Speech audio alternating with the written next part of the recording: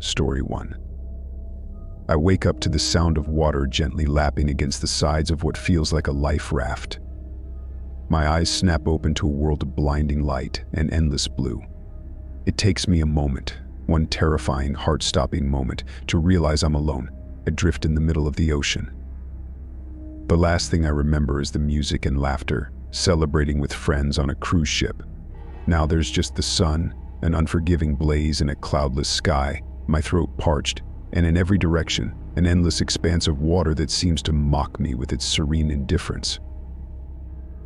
Days and nights blend into a continuous loop of survival and despair. I ration the meager supplies found under the raft's seat, a small container of water and a few packets of food, knowing it's not enough. As the sun sets each evening, painting the sky in hues of fire, loneliness wraps around me like a shroud. I shout into the void, my voice swallowed by the vastness, hoping for an answer, praying for rescue. The isolation begins to gnaw at my sanity. I talk to myself, to the sea, to a seabird that circles overhead, a silent observer to my plight. I name it Charlie, and its visits become the highlight of my day, a sign that I'm still part of the world, not just a forgotten speck adrift in a watery desert. As the days stretch on, the line between reality and hallucination blurs. The sea, once a thing of beauty, turns malevolent. It whispers secrets in the night, voices that rise with the wind and crash with the waves.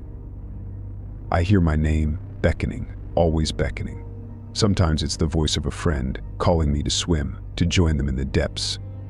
Other times it's an unknown, eerie tone, speaking in languages I feel I almost understand. One night, the moon casts a silvery glow over everything, turning the ocean into a mirror of stars. It's then I see it, or think I see it, a shadow beneath the surface, massive and moving. My breath catches, heart pounding against my ribs like a caged bird desperate to escape.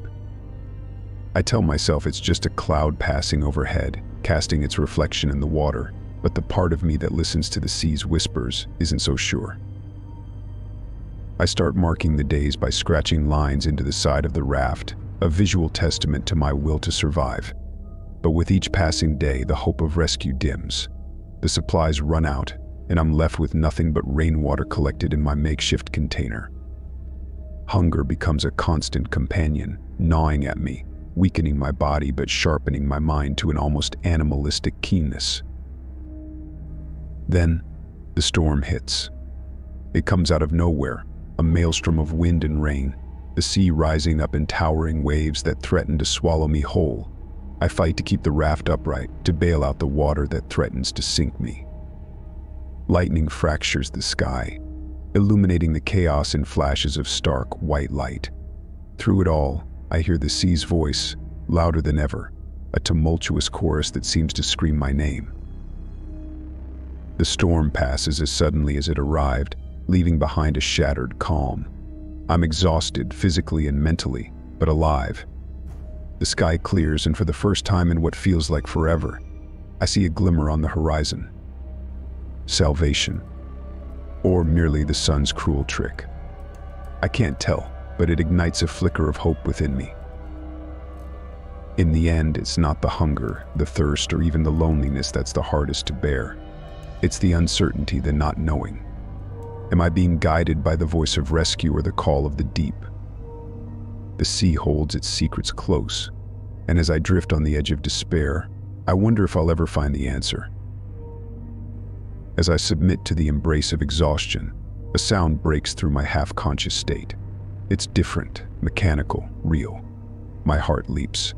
Through bleary eyes, I see shapes on the horizon, growing clearer with each passing moment. Rescuers, at last, answering the call I wasn't sure was ever heard.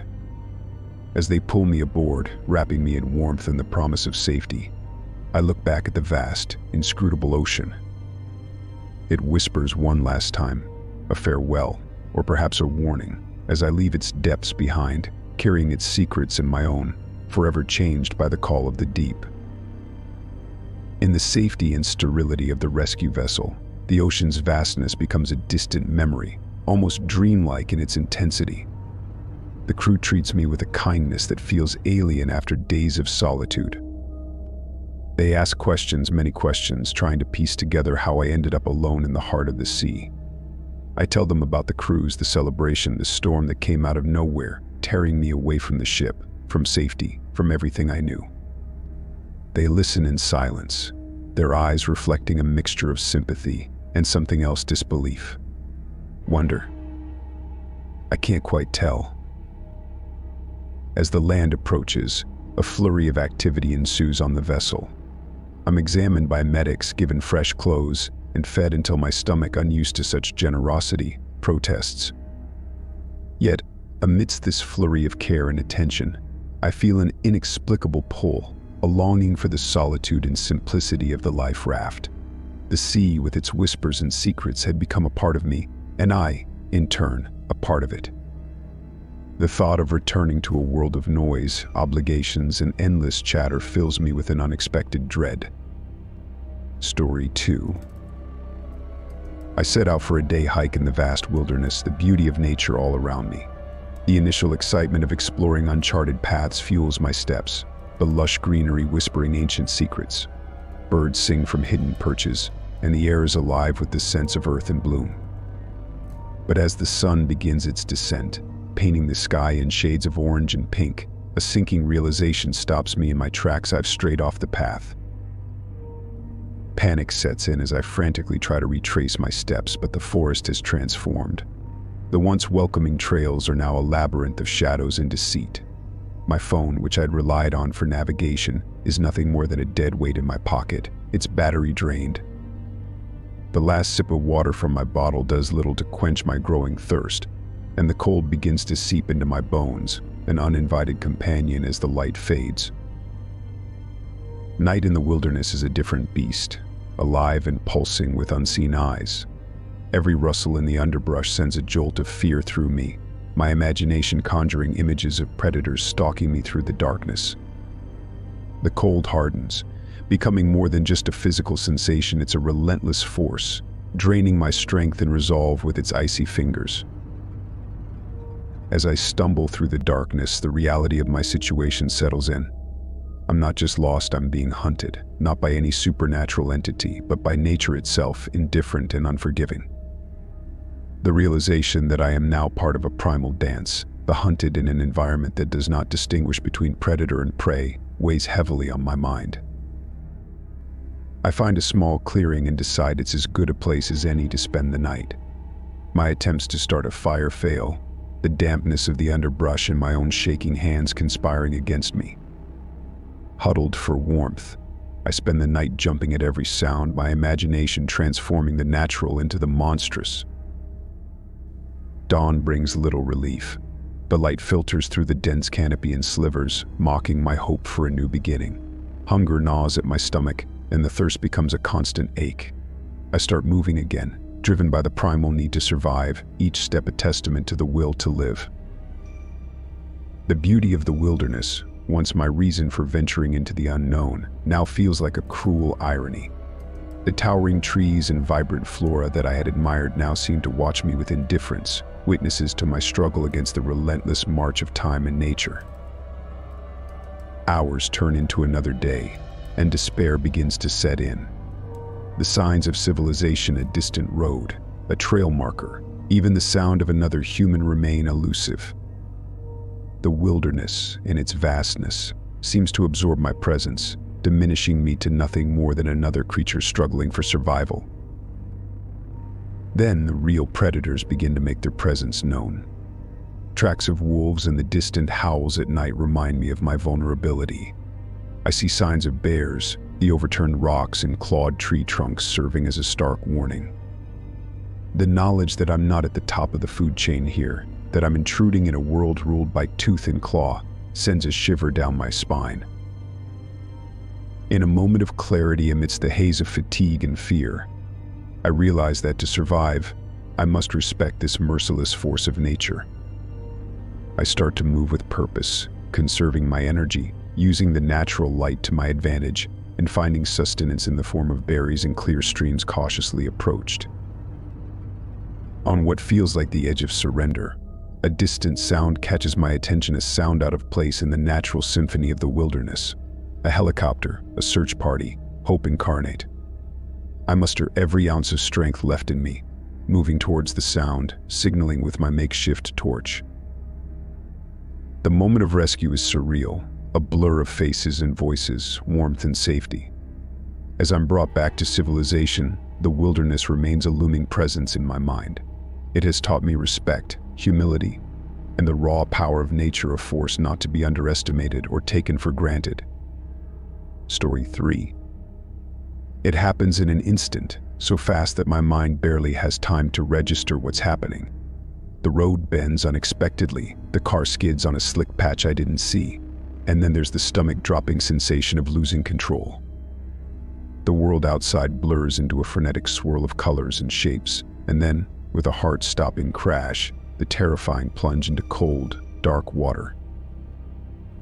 Water starts seeping in almost immediately, a slow but relentless invasion that chills me to the bone. I'm trapped. The power windows refuse to obey my frantic attempts to open them, and the doors, now under the immense pressure of the water, won't budge. It's as if the car, once a symbol of freedom and mobility, has become my prison, rapidly filling with water. Panic sets in, a living thing in my chest that claws its way up my throat. I'm screaming for help, my voice hoarse and desperate, but it's absorbed by the oppressive water surrounding me.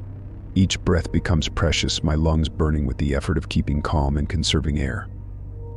The water rises steadily, a silent countdown to the inevitable. The cold seeps into my very marrow, numbing my fingers as I claw at the windows, the realization sinking in with the car I might not make it out. The darkness outside is complete, a suffocating blanket that hides my struggle from the world. My thoughts race, erratic and wild, flitting between regrets, unspoken words, and desperate bargains with any deity that might be listening. In the darkness, time warps. Seconds stretch into hours, each tick of my heart a thunderous sound in my ears. The water is up to my chest now, cold and uncaring. I think of all the stories I've heard, the advice casually given and never thought to be needed: stay calm, conserve air, wait until the pressure equalizes to open the door. But nothing could have prepared me for the visceral fear of being trapped, the water a living entity that seeks to claim me. I realize that my only chance is the small pocket of air shrinking above me. I take deep, measured breaths, trying to slow my racing heart, to push back the panic that threatens to consume me. The cold is a constant companion now, a reminder of the grim situation I find myself in. In a moment of clarity amidst the panic, I remember the emergency hammer tucked into the side door pocket. With trembling hands, I reach for it, grasping it like a lifeline. The effort to move in the confined, water-filled space is immense, but desperation lends me strength. I position the hammer against the corner of the window, the part one had been told is the weakest, and strike with all the force my numbed body can muster. The sound of cracking glass is the most beautiful, terrifying noise I've ever heard. Water rushes in with renewed vigor, but it brings with it a sliver of hope. I kick at the broken window, the sharp pain of glass cutting into my leg a distant concern compared to the overwhelming need to escape. The water is unforgiving, pushing against me even as I struggle to pull myself through the small opening. Emerging from the car is like being reborn, a gasp of air filling my lungs as I break the surface. The night is silent, the world seemingly unaware of the drama that has unfolded beneath its serene exterior. I swim, my movements clumsy and driven by the instinct to survive, until my hands find the muddy bank. Lying there, soaked and shivering, I stare up at the sky, a tapestry of stars blinking back at me. The ordeal feels surreal, a nightmare I've somehow woken up from. But the pain in my leg, the cold that has seeped into my bones, and the car, now a shadowy shape beneath the water's surface, ground me in the harsh reality. Story 4. As I wake to the smell of smoke and the sound of alarms, a blanket of confusion wraps around me. It takes a moment for the gravity of the situation to sink in. The building I call home is ablaze. The warmth of my bed has been replaced by a scorching heat that seems to consume the air itself. I stumble out of bed, my heart racing, as I try to make sense of the chaos that has erupted around me. The hallway outside my apartment is a vision of hell. Flames dance like demons, their tongues licking the walls and ceiling, devouring everything in their path. The heat hits me like a physical force, pushing me back, warning me of the peril just steps away. The smoke is blinding, a thick, choking cloud that seems alive, seeking to suffocate. Each breath is a battle, the air scalding my lungs, the taste of ash and despair thick on my tongue. The crackle of the flames fills my ears, a constant, deafening roar that drowns out the sound of my own coughs. It's punctuated by the distant screams of others, a haunting chorus that reminds me I'm not alone in this nightmare. The building, once a sanctuary, has become a trap, a maze of fire and smoke with no clear way out. Panic sets in, a frantic, clawing thing that urges me to move, to do something, anything. I'm torn between the instinct to flee and the paralyzing fear of making the wrong choice. Every path is a gamble, a decision that could lead to safety or send me into the heart of the inferno.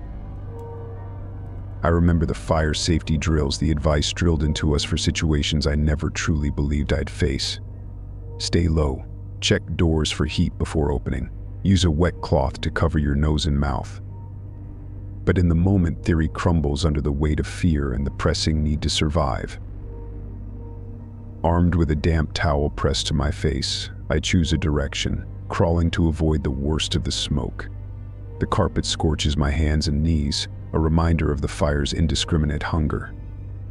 I reach a door, hesitating only a moment before pressing my palm against it, feeling for the deadly heat on the other side. It's warm, but not unbearable, and with a deep breath I push it open, ready to face whatever lies beyond. The sight that greets me is a mixture of relief and horror. The flames haven't fully engulfed this part of the building yet, but it's only a matter of time. The air is slightly clearer, and I take advantage of this brief respite, moving as quickly as my body allows. The goal is clear in my mind: reach the stairs, descend to the ground level, escape into the night. But the fire is a cunning adversary, blocking paths, collapsing ceilings, and igniting explosions that shake the very foundations of the building. I dodge falling debris, my every move a dance with death. The screams have grown louder, more desperate, a soundtrack to the tragedy unfolding around me. In the midst of the chaos, a figure emerges from the smoke, a neighbor, a friend, someone else caught in this nightmare. Together we navigate the treacherous hallways, supporting each other, driven by the shared instinct to live.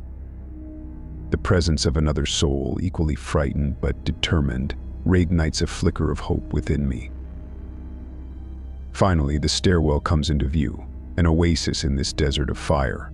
We descend, the heat intensifying with each floor, as if the building itself is urging us to turn back. But retreat is not an option. The ground level is our only chance, our only hope of escape from the inferno. The moment we burst through the exit into the cool night air is surreal. The relief is palpable, a physical weight lifted from my shoulders. But there's no time to savor it. Firefighters battle the blaze, a symphony of water and flames, their efforts heroic against the relentless fire. I turn back to look at the building, my home, now a towering inferno against the night sky. The reality of what I've escaped hits me, a wave of emotions: gratitude, sorrow, disbelief. Every choice, every gamble in those harrowing moments was a step towards this outcome. Survival. Story 5. I'm seated at my desk, the monotony of the workday blurred by the glow of the computer screen, when chaos erupts. It happens so fast, a sudden, violent intrusion that shatters the routine. Armed assailants burst in, their screams slicing through the air like knives, demanding attention, obedience, fear.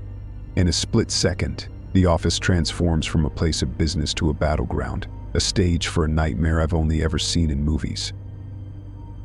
Adrenaline surges through me, a tidal wave of panic and survival instinct.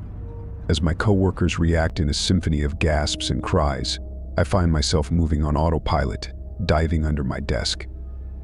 The cramped space becomes my sanctuary, a fragile barrier between me and the terror unfolding just feet away. My heart pounds against my chest, a frenetic drumbeat that drowns out the sound of my own thoughts. I fumble with my phone, the screen a beacon of light in the dark underbelly of my hiding spot. Texts to loved ones are typed with trembling fingers, each word a whisper of hope, a plea for safety. I love you, please be safe, there's been an attack. The messages are a lifeline, a tangible connection to the world beyond this madness. Prayers spill from my lips in hushed, fervent whispers, a mix of pleas for protection and promises made in desperation. Each second stretches into eternity, time warping in the grip of fear. I can hear the assailants moving through the office, their demands punctuated by the sound of sirens and chaos from outside. Negotiations play out over the phone, a back and forth that holds the lives of everyone inside in the balance. The fear is palpable, a living entity that coils around me, whispering terrible outcomes. I'm acutely aware of my vulnerability, the stark reality that my life, the lives of my colleagues, are at the mercy of desperate individuals. The powerlessness is suffocating, a heavy cloak that stifles hope and breeds despair. As the hours tick by, the office becomes a pressure cooker of tension and terror. The assailants' voices grow more agitated, their patience thinning as negotiations drag on. The sound of sirens outside grows more insistent, a promise of rescue that seems agonizingly out of reach. In this crucible of fear, I find my thoughts drifting to memories of normalcy, mundane moments I took for granted, laughter shared over coffee, the comfort of my bed. I cling to these fragments of the past, using them as a shield against the horror of my present. They are reminders of a world I fear I may never return to, anchors in the storm that rages around me. Then, amidst the cacophony of fear and chaos, a moment of clarity pierces the darkness. It's the realization that life is a fragile, precious thing, hanging by a thread that can be severed in an instant. This understanding brings a new kind of fear, but also a determination to survive, to hold on to hope even in the face of overwhelming odds. The standoff reaches its climax in a crescendo of noise and movement. The sound of breaking glass, shouts, the definitive reports of gunfire. It's over in moments, but each second is etched into my memory with the clarity of a nightmare made real. When the authorities finally reach me, pulling me from my hiding place into the light, the relief is overwhelming, but so is the grief for what has been lost. The aftermath is a blur of faces and questions, the reality of the situation settling in with a weight that's hard to bear. The world outside seems different now, colored by the trauma of the day. I'm alive, but the innocence of before is gone, replaced by a knowledge of the darkness that lurks in unexpected places. Story 6.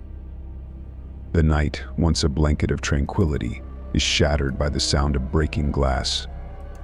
A chilling jolt of fear courses through me, the sudden intrusion tearing through the silence like a scream.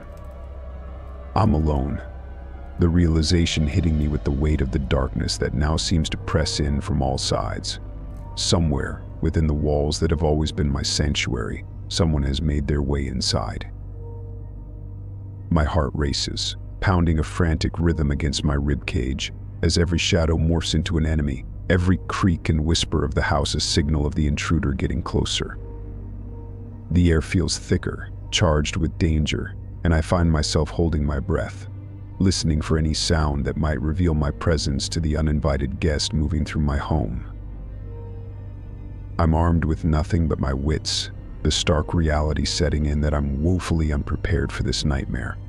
The phone, my lifeline to the outside world, feels miles away, left carelessly on the living room table in the casualness of an ordinary evening.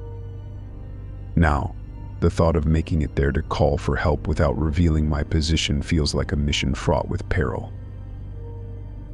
The house, once a place of comfort and memories, has transformed into a maze of potential ambushes. Every corner turned, every door opened, is a gamble between life and death. I move with a caution born of primal fear, trying to make myself as small and silent as possible. The familiar becomes alien, each room a stage for a possible confrontation I'm desperate to avoid. The sounds of the intruder moving through my home are intermittent, jarring in their unpredictability.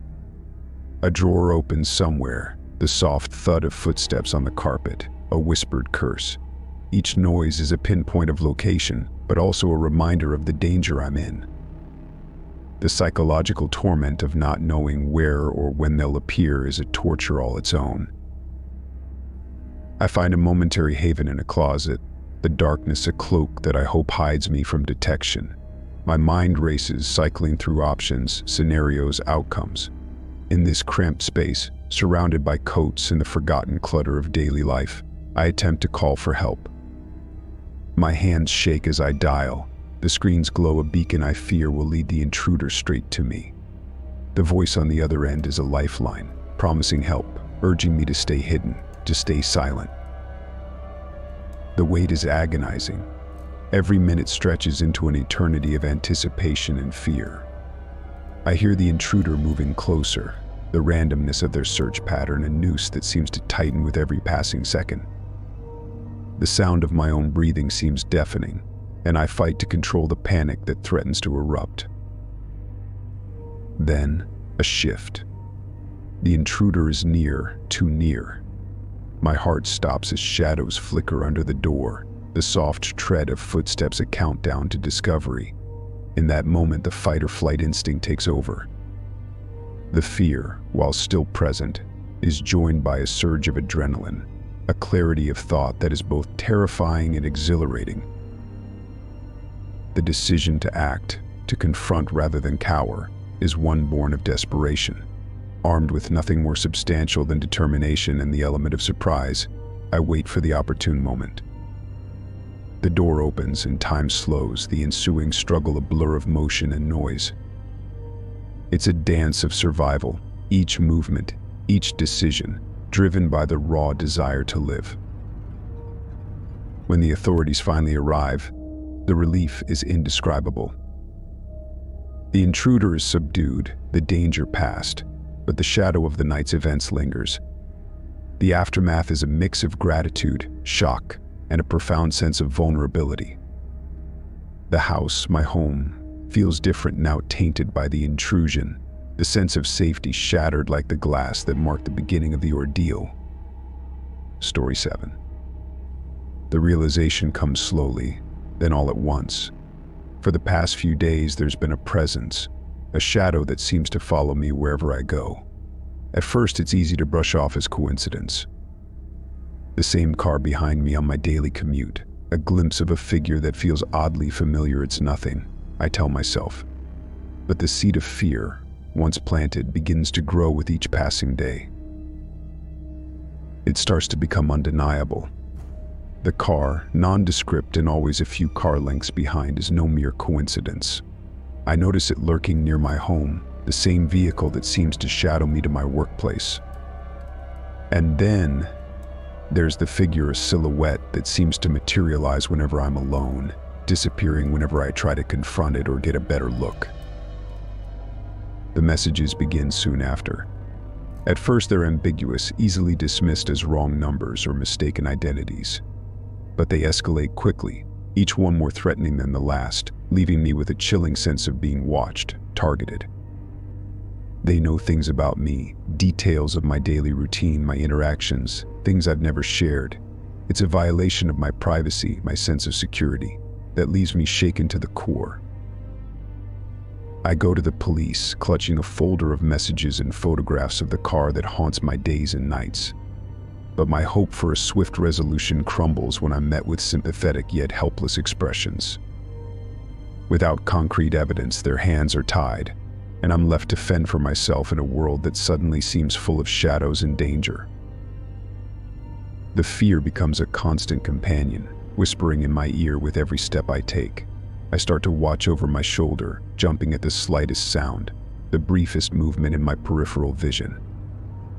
My home, once a sanctuary, now feels like a trap, the windows and doors potential vulnerabilities to be exploited by my unseen tormentor. Paranoia takes root, coloring my interactions with suspicion. Friends and colleagues notice the change, the way my eyes dart around rooms, how I flinch at the vibration of my phone. I see the concern in their eyes, the unasked questions about what's happening to me. But how do I explain the terror of being stalked, of feeling preyed upon by someone who refuses to step out of the darkness? The isolation that comes with being stalked is perhaps the cruelest part. It's a solitary kind of fear, one that's difficult to share or explain fully. Those around me try to understand, offering advice and support, but there's a gap in comprehension. They don't see the shadows that move just at the edge of sight, don't feel the prickling of the skin that comes with the sense of being observed. As the days stretch into weeks, the encounters become more brazen. A photograph left where I'll find it, a reminder that they're always watching.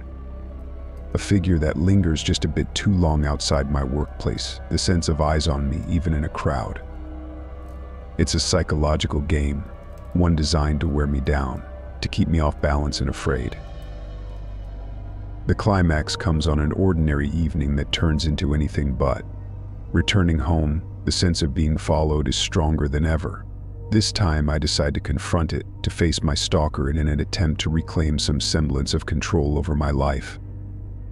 The confrontation is tense, a showdown that feels both terrifying and inevitable.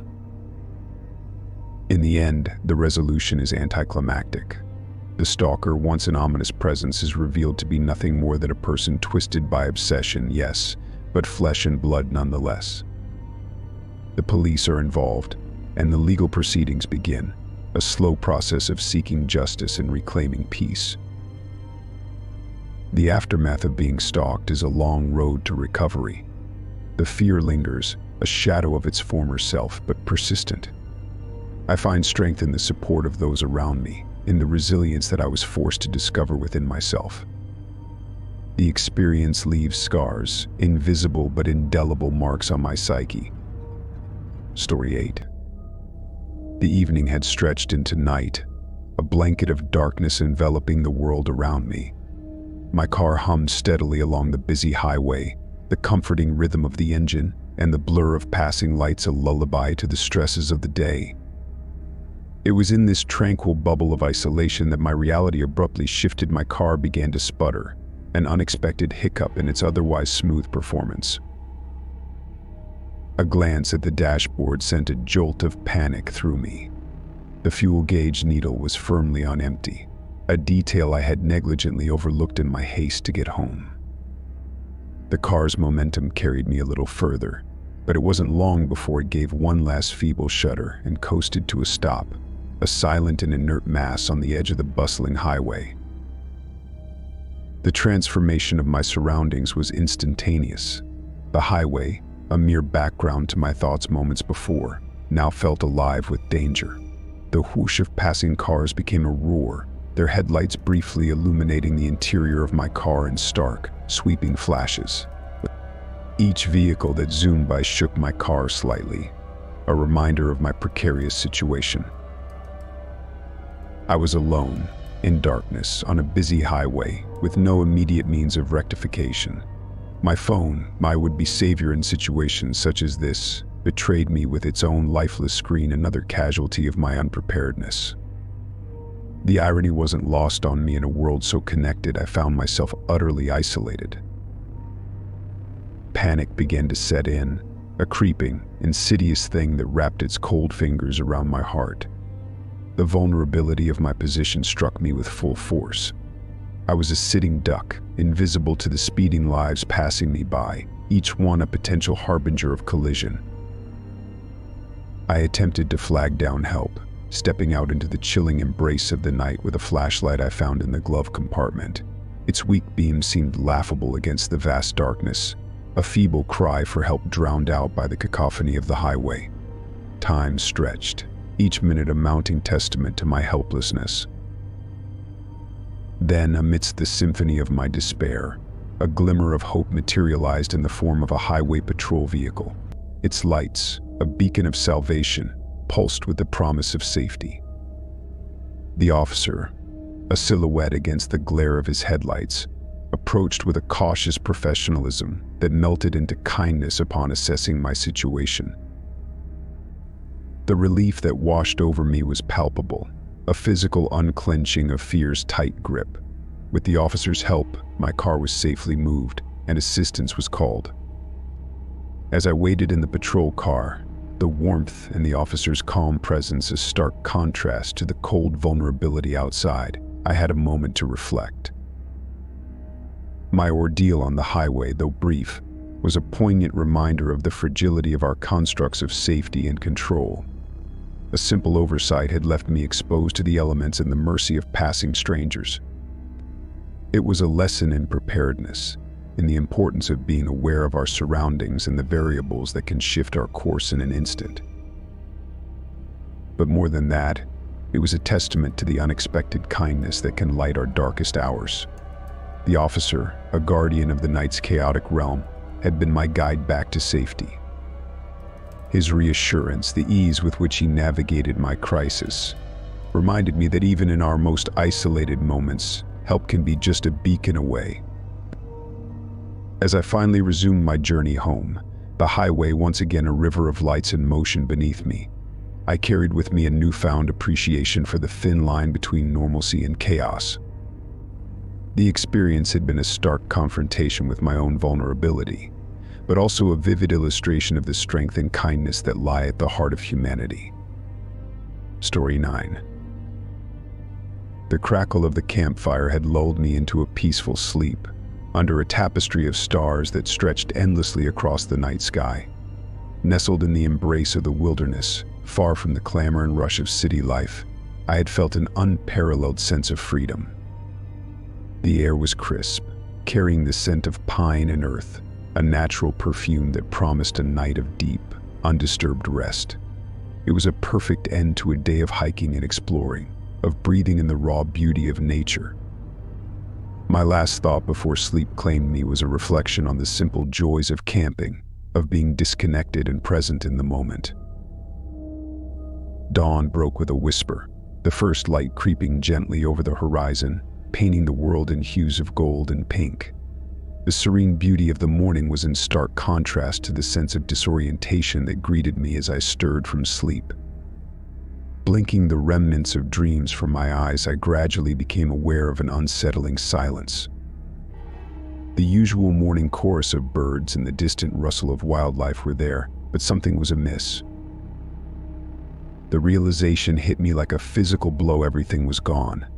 My backpack with all my provisions and gear, my camera, even the small cooler I had stashed away from the campsite, all had vanished into the night.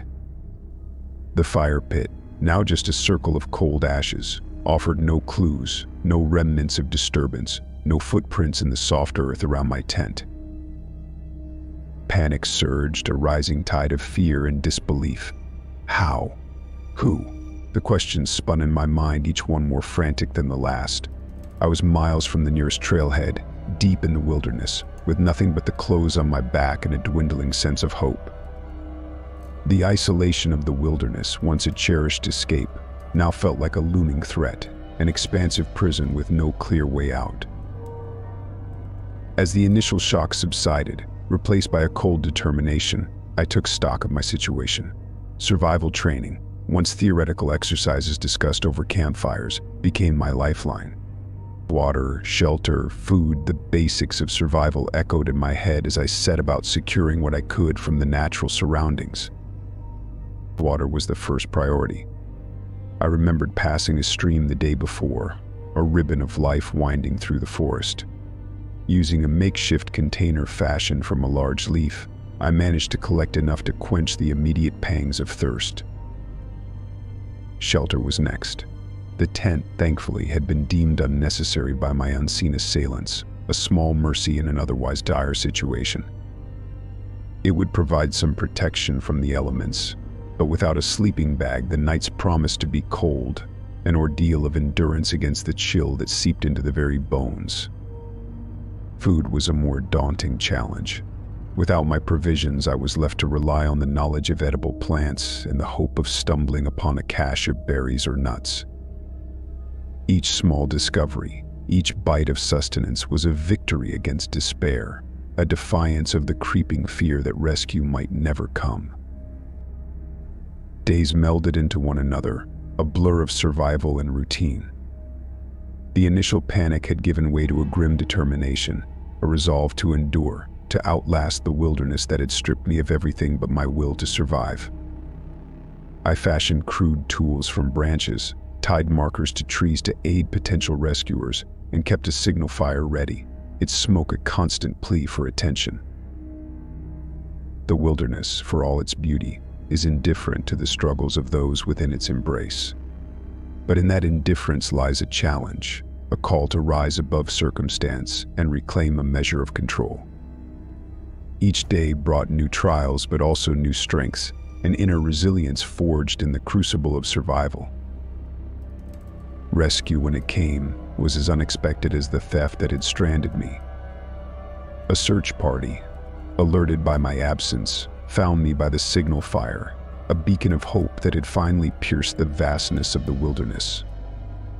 The relief of seeing other humans, of hearing voices that weren't echoes of my own, was overwhelming. Story 10. In the heart of a sprawling city, nestled among the steel and glass giants, lay an old, forgotten library. It was a relic from another era, hidden in plain sight, its existence barely acknowledged by the modern world buzzing around it. I stumbled upon it purely by chance, a wrong turn on a day when the city seemed too much, too loud, too fast. The library offered a silent refuge, its heavy wooden doors swinging open with a creak that spoke of age and disuse. Inside, the air was thick with the scent of old paper and leather, a tangible whisper of the countless stories that lay dormant in the dust-covered shelves. The light filtered through stained glass windows, casting the room in a kaleidoscope of colors, breathing life into the shadows. It was in this otherworldly silence that I found it a book unlike any other, its cover worn, its pages yellowed with time. The title was etched in gold, faded but still legible, Tales of the Forgotten City. Intrigued, I opened it to the first page, and that's when the magic began. The words leaped off the page, weaving a narrative that pulled me in, a current too strong to resist.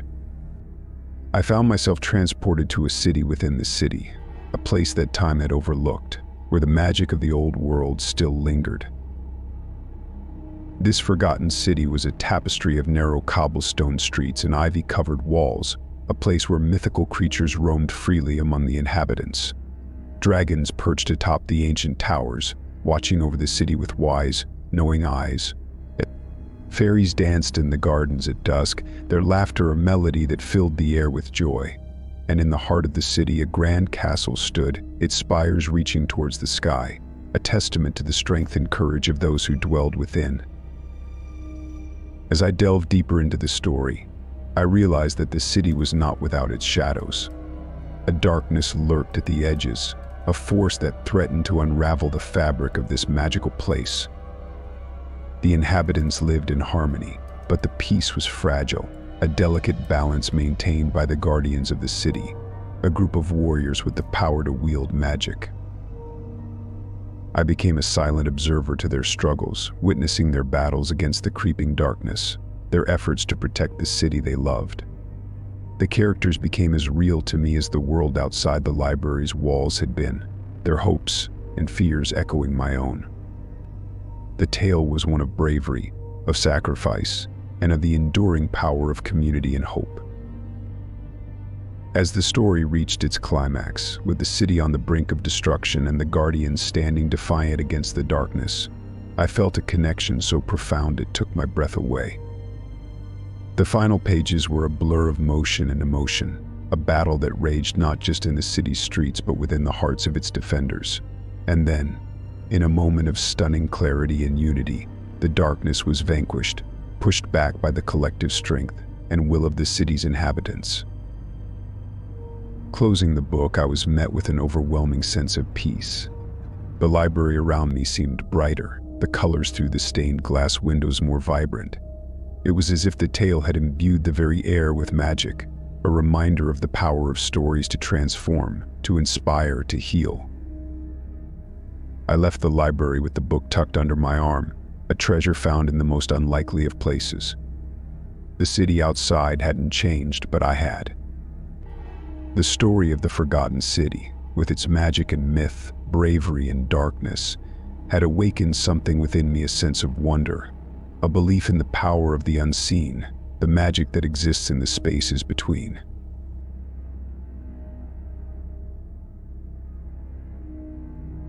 Story 11. The night had worn on, a blur of laughter and music that had pulsed through the crowded spaces of the downtown bar. It was one of those rare evenings where the burdens of daily life seemed to dissolve in the camaraderie of friends and the warmth of dim, flickering lights. As the hours slipped away, unnoticed and uncounted, the time to head home inevitably arrived. The cool night air was a sharp contrast to the muggy warmth of the bar, refreshing and sobering all at once. Walking alone, the streets seemed different than they had just a few hours earlier. Shadows clung to the corners, and the usual buzz of city life had dimmed to a whisper. The familiar route home, often taken without a second thought, now felt laden with a quiet tension, as if the night held its breath. It was then that I noticed the faint sound of footsteps mirroring my own. At first, I told myself it was nothing, just another late-night wanderer making their way home. But as I quickened my pace, so too did the footsteps behind me. A glance over my shoulder revealed only the empty street, the occasional streetlight casting long, distorted shadows across the pavement. The comforting rationalizations that had buffered my initial fear began to erode with every echoing step. Was I being followed? The question, once unthinkable, now hammered in my chest with a rhythm that matched the quickening beat of my heart. Every instinct screamed to run, to escape the unseen presence that seemed to draw closer with every moment. In a bid for safety, I altered my route, turning down a street I seldom traveled, lined with closed shops and darkened windows. The hope was to lose my pursuer, to emerge onto a busier street, where the presence of others might deter whoever stalked me through the night. But still, the footsteps persisted, a relentless echo in the otherwise silent night. Panic, sharp and urgent, clawed at the edges of my calm. The isolation of the streets, once merely quiet and deserted, now felt menacing, as if the very darkness sought to swallow me whole.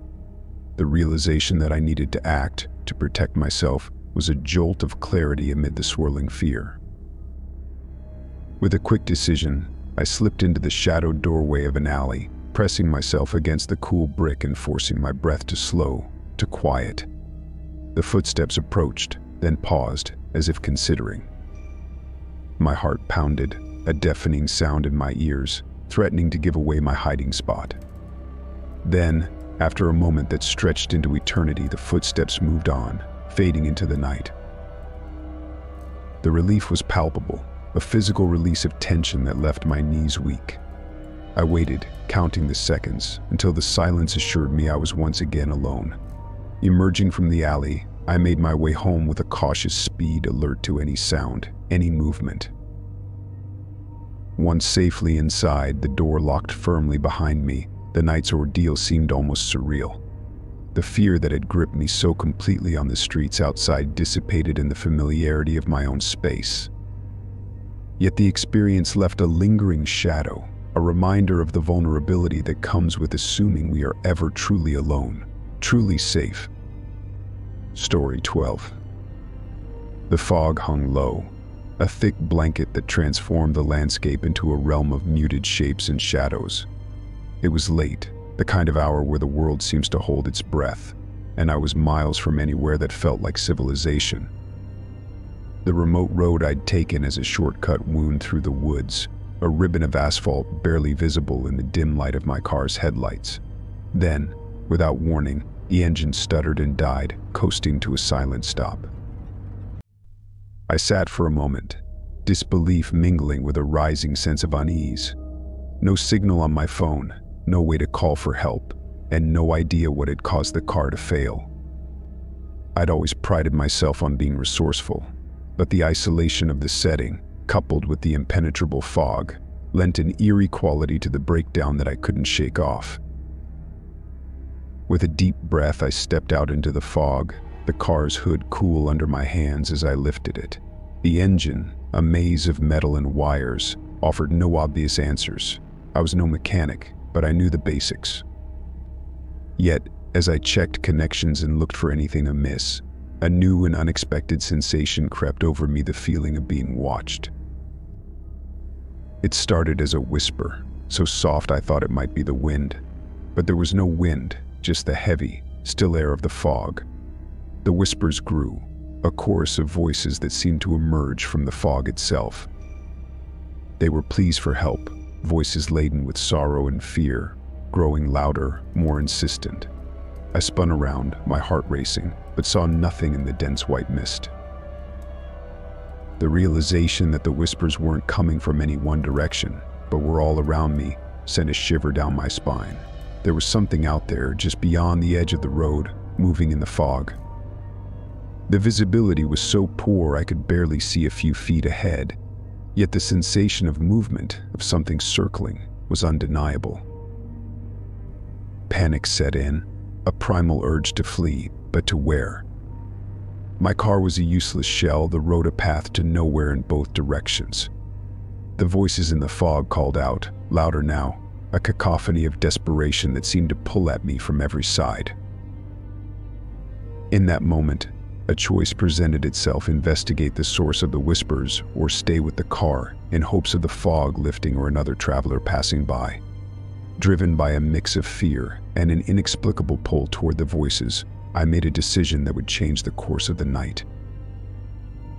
I followed the whispers, stepping cautiously off the road and into the fog-shrouded woods. Each step seemed to lead me deeper into a world unbound by the laws of nature I understood. The ground beneath my feet felt unstable, the air around me charged with a palpable tension.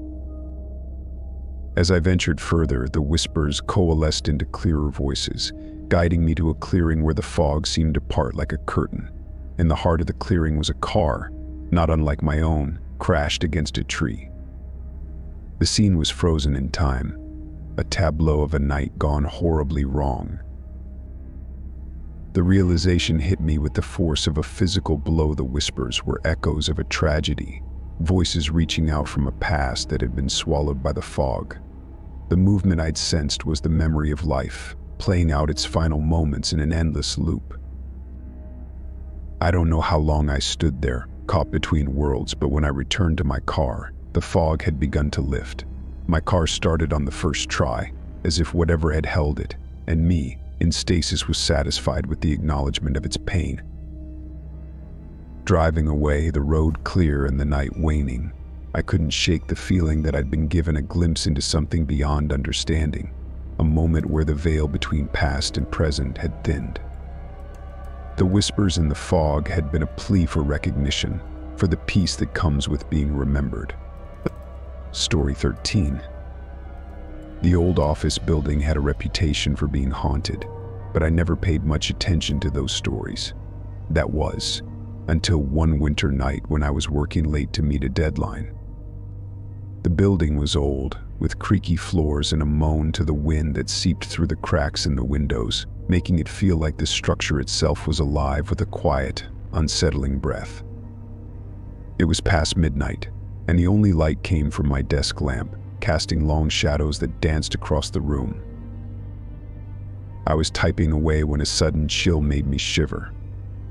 It was then that I heard a child's laughter, light and airy, echoing through the empty halls. I paused, my hands hovering over the keyboard as I listened. The sound was out of place, hauntingly joyful in the silence of the night. No one should have been in the building at this hour, let alone a child. Curiosity piqued, and a sense of unease growing within me, I got up from my desk to investigate. The laughter continued, a playful giggle that seemed to come from everywhere and nowhere all at once. "Hello," I called out, my voice sounding alien in the quiet.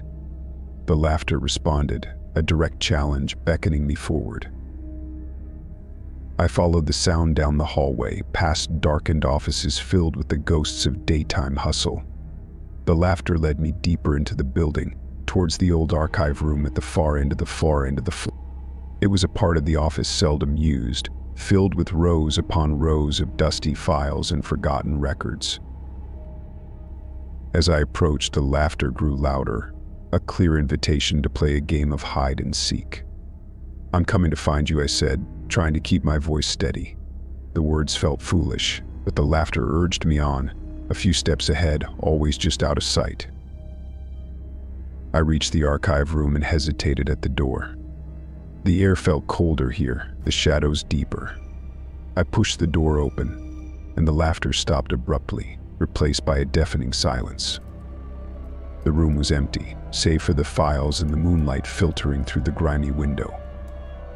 I stood there, heart pounding, feeling both relieved and disappointed. Had I imagined the whole thing? Then from behind me, a whisper, "You're getting warmer." I spun around, but the hallway was empty. The voice was playful yet eerie, a stark contrast to the silence that had just enveloped me. The game was on, and I was it, whether I liked it or not. Drawn forward by a mix of fear and determination, I moved through the building, following the voice as it led me on a winding path. It felt like I was being drawn deeper into a web, each turn and each whispered clue pulling me further away from the safety of my office.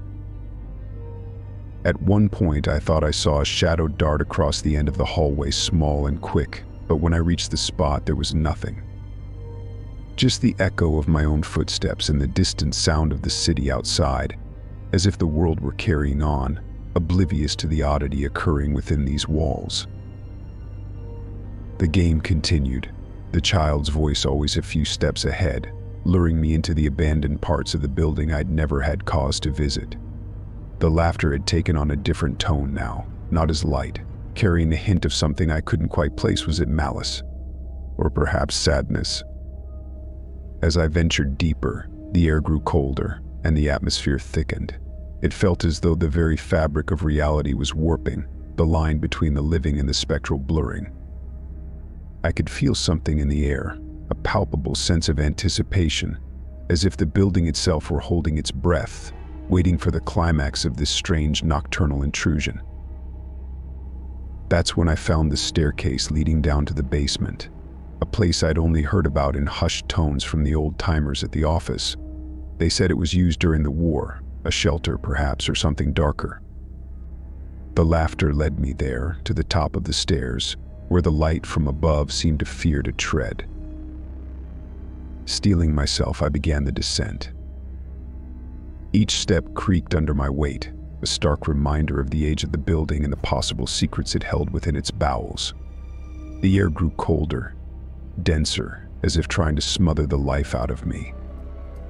The laughter had ceased, replaced by a silence so profound it felt like a physical force pushing against me, urging me back, warning me to go no further. But I couldn't turn back now. The mystery of the child's voice, the laughter in the dead of night, it had ensnared my curiosity, binding me to this game of hide and seek. I needed to know, to understand what was happening, even as every instinct screamed at me to flee. At the bottom of the stairs, I found myself in a long, narrow hallway, the air thick with dust and the scent of decay. Dim light bulbs, few and far between, cast sickly pools of light along the path. The doors lining the hallway were heavy steel and locked, with small, barred windows at eye level. As I moved forward, a chill ran down my spine.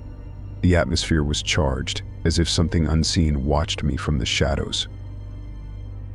Then, a soft thud echoed through the corridor, followed by the sound of something dragging. My heart raced, adrenaline coursing through my veins. The child's voice whispered, closer now, almost there. The direction was unclear, but it seemed to emanate from one of the doors. Tentatively, I approached, peering through the barred window of the nearest door. Inside, the room was shrouded in darkness, save for the moonlight that struggled through a small, grimy window high on the wall. And then, I saw a shadow, small and indistinct, moving across the room. My breath caught in my throat. "Hello," I whispered, my voice barely audible. No answer, just the sound of something moving in the dark. I tried the door, half expecting it to be locked, but to my surprise, it swung open with a loud creak. The air inside was colder, a stark contrast to the hallway. My eyes struggled to adjust to the darkness, but I could feel the presence of something in the room with me. As I stepped forward, the moonlight revealed its secrets, a room that hadn't seen use in years, filled with old furniture covered in dust sheets. And there, in the corner, the vague outline of a child sitting on the floor, head bowed. My heart went out to the figure, and I stepped closer, reaching out. "Are you okay?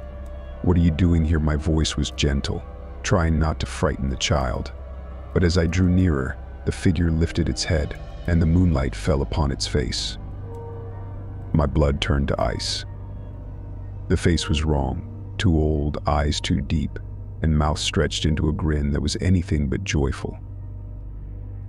Fear gripped me, a primal terror that rooted me to the spot. This was no child. The laughter returned, a chilling sound that filled the room, echoing around me, mocking. The figure stood, taller now, and I realized the truth of the game. It had led me here, into the darkness, not to find but to be found. I turned to run, but the door slammed shut with a force that shook the room. The laughter grew louder, the room spinning, the shadows closing in. Desperation lent me strength, and I threw myself against the door, pounding, screaming for help that I knew wouldn't come. Then, as suddenly as it had begun, the laughter stopped. The pressure lifted, the air cleared, and the door swung open. I stumbled out into the hallway, gasping for breath, the echo of my own heartbeat deafening in my ears. I didn't look back as I ran, up the stairs, through the building, and out into the night.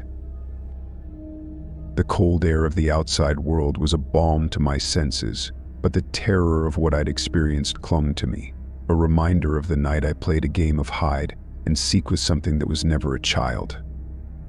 The building loomed behind me, silent now, its secrets locked away in the dark. I never worked late in that building again, and in time I left the job, unable to shake the feeling of being watched, of laughter just on the edge of hearing. But the memory of that night remains, a chilling reminder that some games are better left unplayed.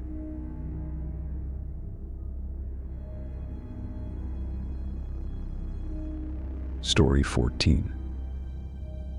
The cabin had always been my escape, a rustic retreat nestled in the heart of the woods, far from the chaos of city life. It was a place of solitude, where the only sounds were the whisper of the wind through the trees and the occasional distant call of a wild animal. This time, however, my visit was marked by a discovery that would change the very nature of my sanctuary. On a day that had been spent wandering the woods, I returned to the cabin as the sun dipped below the horizon, painting the sky in hues of orange and purple. The chill in the air hinted at the approach of night, and I hastened inside, eager for the warmth of the fire. As I settled in, a curiosity to explore the old cabin further led me to a heavy, wooden drawer in the living room that I had never bothered to open before. Inside, hidden beneath a layer of dust and forgotten trinkets, was a small, leather-bound diary, its cover worn and its lock rusted shut. My initial attempt to open it was met with resistance, but undeterred and driven by a burgeoning curiosity, I fetched a small tool from the kitchen and managed to break the lock. The diary creaked open, revealing yellowed pages filled with neat, looping handwriting. The entries dated back decades, penned by someone who once sought the same solace in these woods as I did.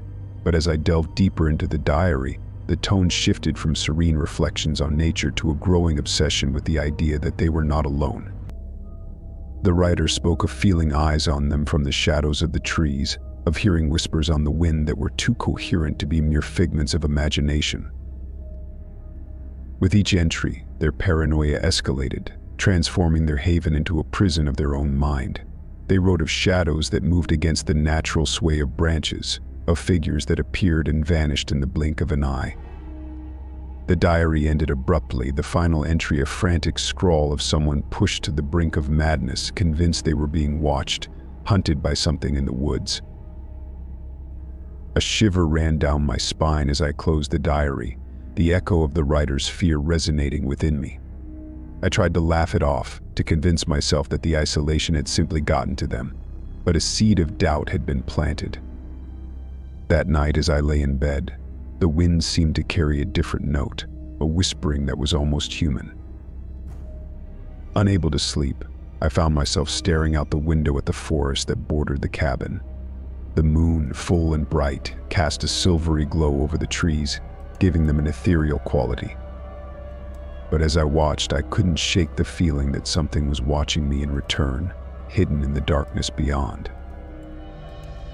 Then, the shadows began to move.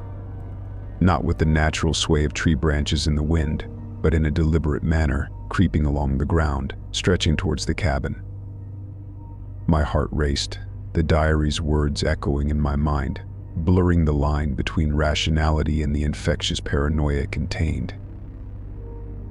With every shadow that seemed to twitch against the logic of light, the fear grew, wrapping its cold fingers around my heart.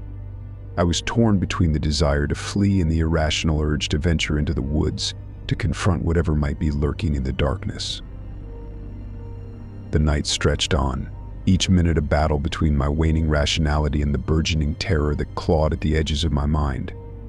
The shadows outside seemed to pulse with a life of their own, an undulating dance that beckoned me to join them in the darkness. With the diary's words as a haunting backdrop, the line between reality and the paranoia it described became increasingly blurred.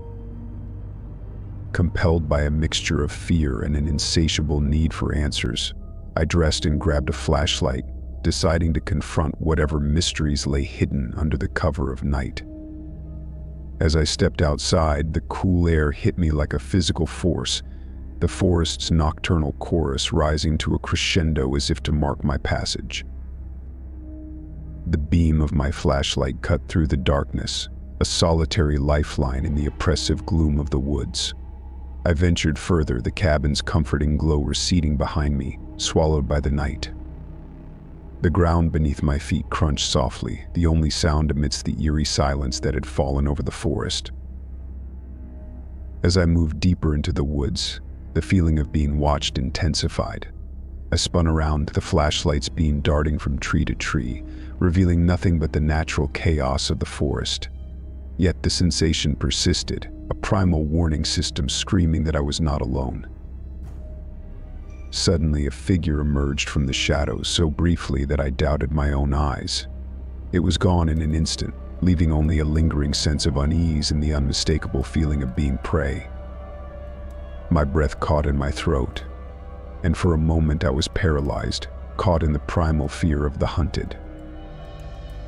Shaking off the terror, I pressed on, driven by a need to understand, to prove to myself that there was a rational explanation for everything I had experienced. The diary's words, once a source of eerie fascination, now felt like a prophecy foretelling my own descent into madness. The woods seemed to close in around me, the trees whispering secrets in a language I could not understand. My flashlight flickered, casting long shadows that danced and twisted in the dark. Heart pounding, I pushed forward, until I came upon a clearing I had never seen before. In the center of the clearing stood an old, gnarled tree, its branches bare and twisted, reaching towards the sky like the fingers of a skeletal hand. Beneath it, a small, makeshift altar of stones, atop which lay objects that seemed out of place in the natural setting, a child's doll, its eyes missing a collection of bones, small and delicately arranged, in a book, its cover worn and faded. I approached the altar, a sense of dread building with each step. The book, upon closer inspection, was a diary, its pages filled with the same looping handwriting I had seen before. But this diary was older, the entries dating back further, chronicling the experiences of someone who had once lived in the cabin, consumed by the same paranoia, the same fear of being watched. The realization hit me like a wave. The diary I had found was not the first. There had been others before, each succumbing to the madness that now threatened to engulf me. The forest, with its moving shadows and whispering winds, had been a witness to it all, a silent participant in a cycle of fear and obsession that spanned generations. I turned to leave, the weight of the discovery heavy on my soul, when the shadows began to move again, this time encircling me, drawing closer with an almost palpable malice. The wind picked up, carrying with it the sound of laughter, light and mocking, as if the forest itself reveled in my terror. In that moment, I understood the forest was alive, not in the sense of flora and fauna, but with a consciousness, an awareness that had observed, waited, and now acted. The diaries were not warnings, they were invitations, drawing the curious and the brave into a game that had no end, only madness. With a final burst of adrenaline, I broke through the encircling shadows, running blindly towards the safety of the cabin.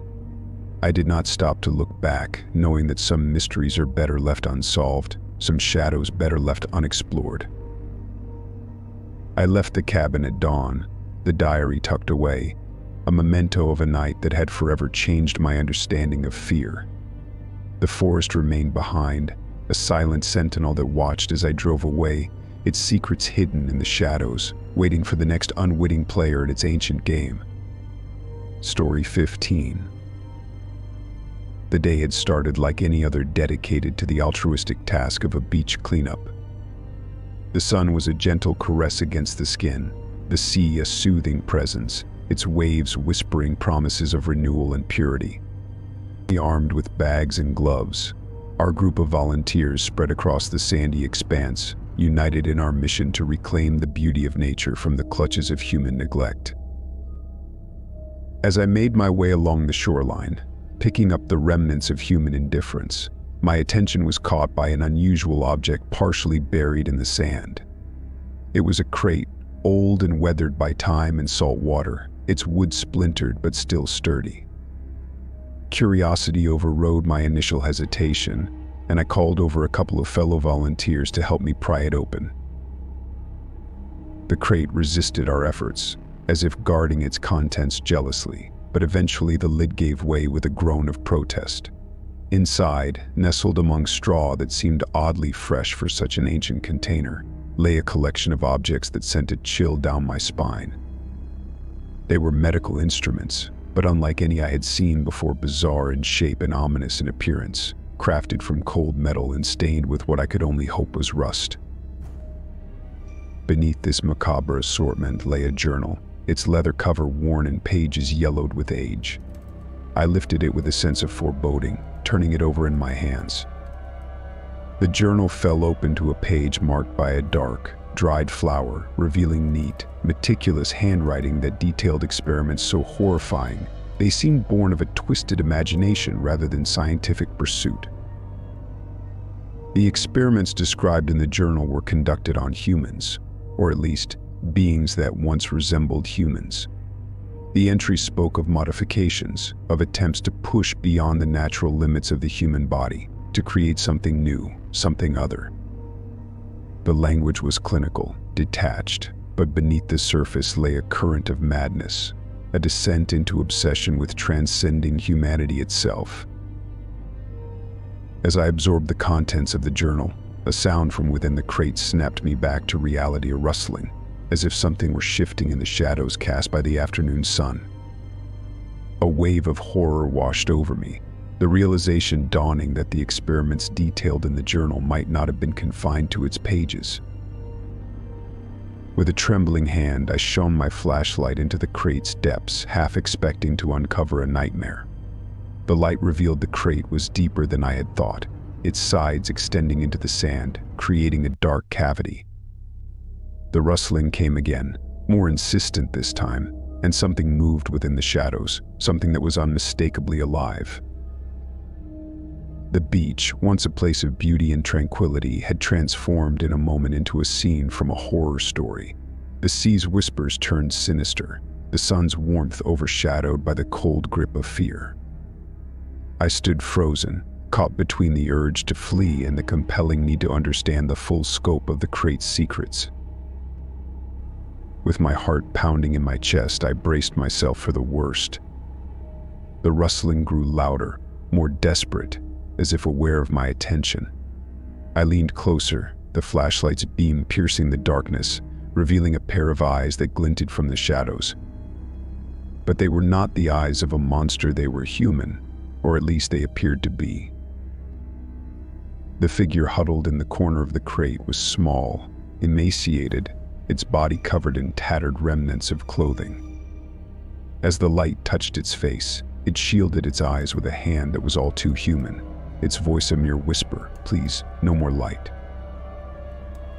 My fear momentarily gave way to confusion and a profound sadness. This was no creature, this was a victim, a living testament to the horrors detailed in the journal. The realization that the experiments had borne fruit, a surviving subject, was a truth more horrifying than any monster I could have imagined. With a newfound resolve, I reached out, offering my hand in a gesture of comfort. "It's okay. You're safe now." "I'm not going to hurt you," the figure recoiled at first, but desperation overcame fear, and a trembling hand met mine. Together, we carefully extricated the survivor from the crate, the beach around us bathed in the orange hue of the setting sun, a stark contrast to the darkness we had uncovered. The other volunteers gathered around, their expressions a mix of horror and disbelief as I explained the situation. We wrapped the survivor in blankets and provided water, the basics of human kindness feeling like an inadequate response to the depth of suffering experienced. As we waited for the authorities to arrive, I flipped through the journal once more, the entries now carrying the weight of reality. Each word was a condemnation, not just of the individual who had penned them, but of a society that could give birth to such cruelty. The experiments were not the work of a lone madman member-funded, supported by those who saw the ends as justifying the means, no matter the cost in human suffering. The arrival of the police and paramedics marked the end of our involvement, but the beginning of a larger investigation. The survivor was taken to a hospital, their condition stable but their future uncertain. As for the crate, it was seized as evidence, the instruments and the journal key pieces in unraveling the full extent of the atrocities. In the days that followed, the beach cleanup resumed, but the shadow of the crate lingered over us. The media descended, hungry for the story, but we were left with the reality, a reminder of the darkness that can hide beneath the veneer of civilization, washed up on the shores of our conscience. I returned to the beach one last time before leaving, standing at the water's edge as the waves lapped gently at my feet. The sea, timeless and indifferent, carried on, but I was changed. The journal, the survivor, the crate, they were now part of my story, a haunting testament to the capacity for human cruelty and the resilience of the human spirit. The sun dipped below the horizon, painting the sky in shades of fire and blood, a backdrop that seemed fitting for the end of this tale. But it was also a beginning, a call to vigilance and compassion in the face of darkness. For in the end, it is not the monsters we find in crates that define us, but our response to them, the light we choose to shine into the shadows. Story 16. The allure of the unknown has always been a powerful force in my life, drawing me to places others would avoid. So when rumors reached me of a cursed shipwreck off the coast, said to be the final resting place of a crew who met a mysterious and tragic end, I was intrigued. The ship, named the Mariana's Whisper, was a merchant vessel lost to the sea over a century ago, its wreck recently uncovered by a violent storm. Legends spoke of it being cursed, haunted by the souls of those who perished aboard, forever trapped in a watery grave. Equipped with diving gear and a waterproof flashlight, I set out at dawn, the sea calm and welcoming. Locating the wreck was easier than I expected. It lay in shallow waters, its mast protruding like a beckoning finger from the sea. The sun, high in the sky, illuminated the waters, granting me clear visibility as I descended towards the ghostly silhouette on the ocean floor. The Mariana's Whisper was a breathtaking sight, a snapshot of history preserved beneath the waves. Its hull was encrusted with coral, and schools of fish darted through the broken masts and gaping portholes. But as I approached, a chill swept through me, the water around the wreck seemingly colder, as if the sea itself wished to ward off intruders. Ignoring the ominous feeling, I swam into the heart of the wreck, my flashlight cutting through the darkness, revealing the remnants of the ship's once grand interior. It was as if the Mariana's Whisper was suspended in time, waiting for someone to uncover its secrets. That's when I realized the tide was turning, the sea growing restless. I decided to begin my ascent, but as I turned to leave, a current swept through the wreck, blocking my path and trapping me inside. Panic set in as I realized the tide was rising, the water within the wreck rising with it. The walls of the ship groaned under the pressure, a haunting symphony of creaks and moans that mimicked the sounds of a distressed vessel fighting against the sea. It was then that I heard them, the whispers. Faint at first, like the rustling of silk, then growing clearer, more pronounced. The voices of the long-dead crew enveloped me, their words tinged with salt and sorrow, recounting the tale of their final voyage. They spoke of a storm, sudden and fierce, that had caught them unawares, the sky turning black as night. The captain, a man of considerable experience, fought valiantly against the tempest, but the sea was merciless. The crew's whispers grew frantic, reliving their desperate attempts to save the Mariana's Whisper from being claimed by the ocean's depths. I listened, captivated and horrified, as they described the water invading the ship, the chaos that ensued as men scrambled for lifeboats, only to find them destroyed by the storm's fury. The voices became a chorus of despair, recounting their realization that there was no escape, that the curse they had laughed off was real, a vengeful specter that had come to claim them. As the water level within the wreck rose, threatening to swallow me as it had the crew, I felt an inexplicable connection to these lost souls.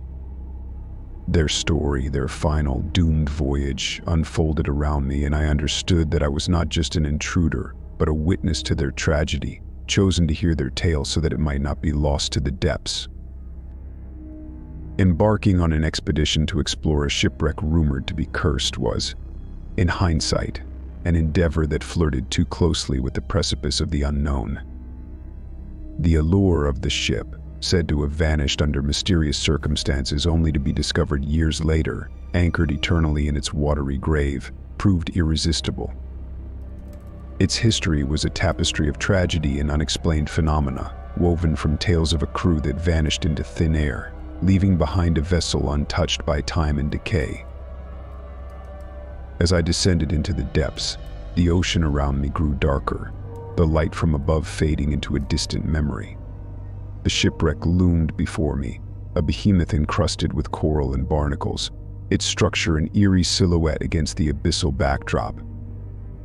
My heart raced with a mixture of fear and excitement as I made my way inside, the beam of my flashlight cutting through the murky darkness, revealing a world suspended in time. The interior of the ship was hauntingly preserved, personal effects scattered as if their owners would return at any moment. As I ventured deeper, the tide began to rise, a slow but inexorable force that soon made my retreat impossible.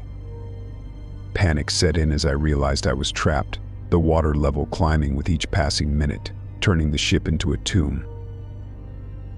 It was then, amidst the growing fear of my impending doom, that I heard at the groaning of the ship's walls, a lament for the souls it encased, accompanied by the whispering of voices.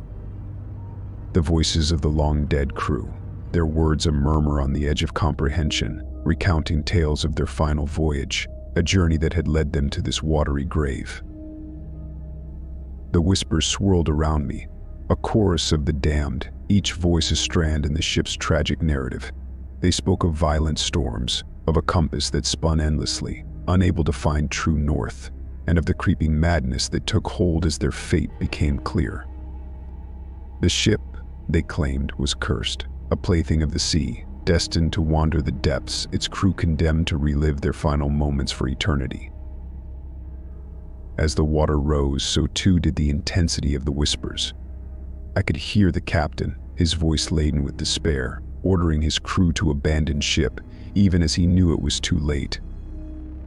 The terror of the passengers, their pleas for salvation merging with the sound of the sea as it claimed them, their spirits bound to the vessel that had been their downfall.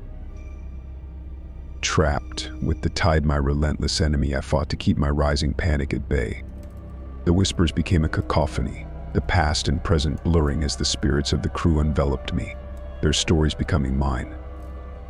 The distinction between observer and participant faded, and I found myself caught in the loop of their eternal voyage, a witness to the curse that held them bound to the depths. In a desperate bid for escape, I pushed against the weight of the water, my movements slow and labored.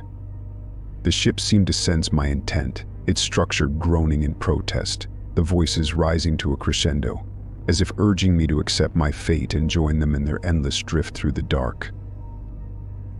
But the human will to survive is a powerful force, and in a moment of clarity I found a way out, a narrow passage that promised freedom.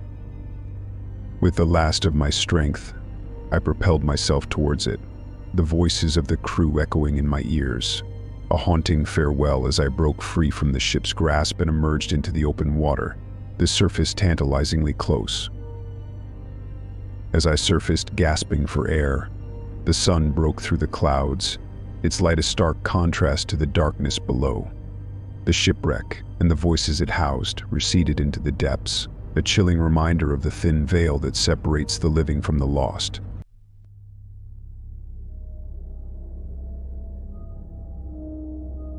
Story 17.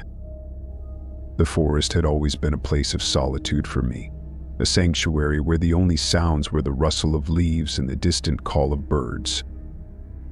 That day I ventured deeper than I had ever gone before, drawn by the allure of undiscovered trails and the peace that came from being away from the world.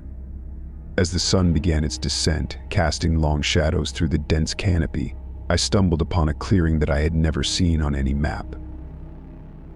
In the heart of this clearing lay an old graveyard, overgrown and seemingly forgotten by time. The iron gate creaked on its hinges as I pushed it open, the sound disturbingly loud in the silence of the forest. Inside, the graves were shrouded in ivy and moss, the names on the tombstones barely legible. Yet, as I brushed away the years of neglect, a chilling detail emerged. Each stone marked a death on the same day, decades ago, as if an entire community had been wiped out in a single, tragic event. A sense of unease began to settle over me, the tranquility of the forest replaced by a whispering tension that seemed to emanate from the graves themselves. The air grew colder, a mist rising from the ground as dusk fell, wrapping the graveyard in an ethereal veil. Then, from somewhere deep within the woods, a bell tolled. Its sound was clear and resonant, cutting through the silence with a solemnity that felt almost sacred. The bell tolled again, and then again, each peal counting down, echoing through the trees, as if signaling something's approach. Intrigued and unnerved in equal measure, I followed the sound, moving deeper into the forest. The bell's tolling became a beacon, guiding my steps through the underbrush, drawing me closer to its source. The forest around me seemed to hold its breath, the usual sounds of wildlife silenced, as if in anticipation. As the final rays of sunlight disappeared, swallowed by the encroaching night, the bell tolled a final time, its note lingering in the air before fading into a heavy silence. I found myself in another clearing, smaller than the first. At its center, an ancient bell tower, ivy-clad and leaning slightly, as though burdened by its own age. The door to the tower was ajar, inviting or warning, I could not tell. As I approached, the temperature dropped sharply, my breath forming clouds in the cold air. Inside, the tower was empty save for the bell, its metal surface cold and unyielding. Yet there was no mechanism in sight, nothing to explain how it had tolled. That's when I heard it, the whispering. Soft at first, then growing in intensity, the voices of the dead, recounting tales of their lives, their sudden deaths, and the curse that bound them to this place.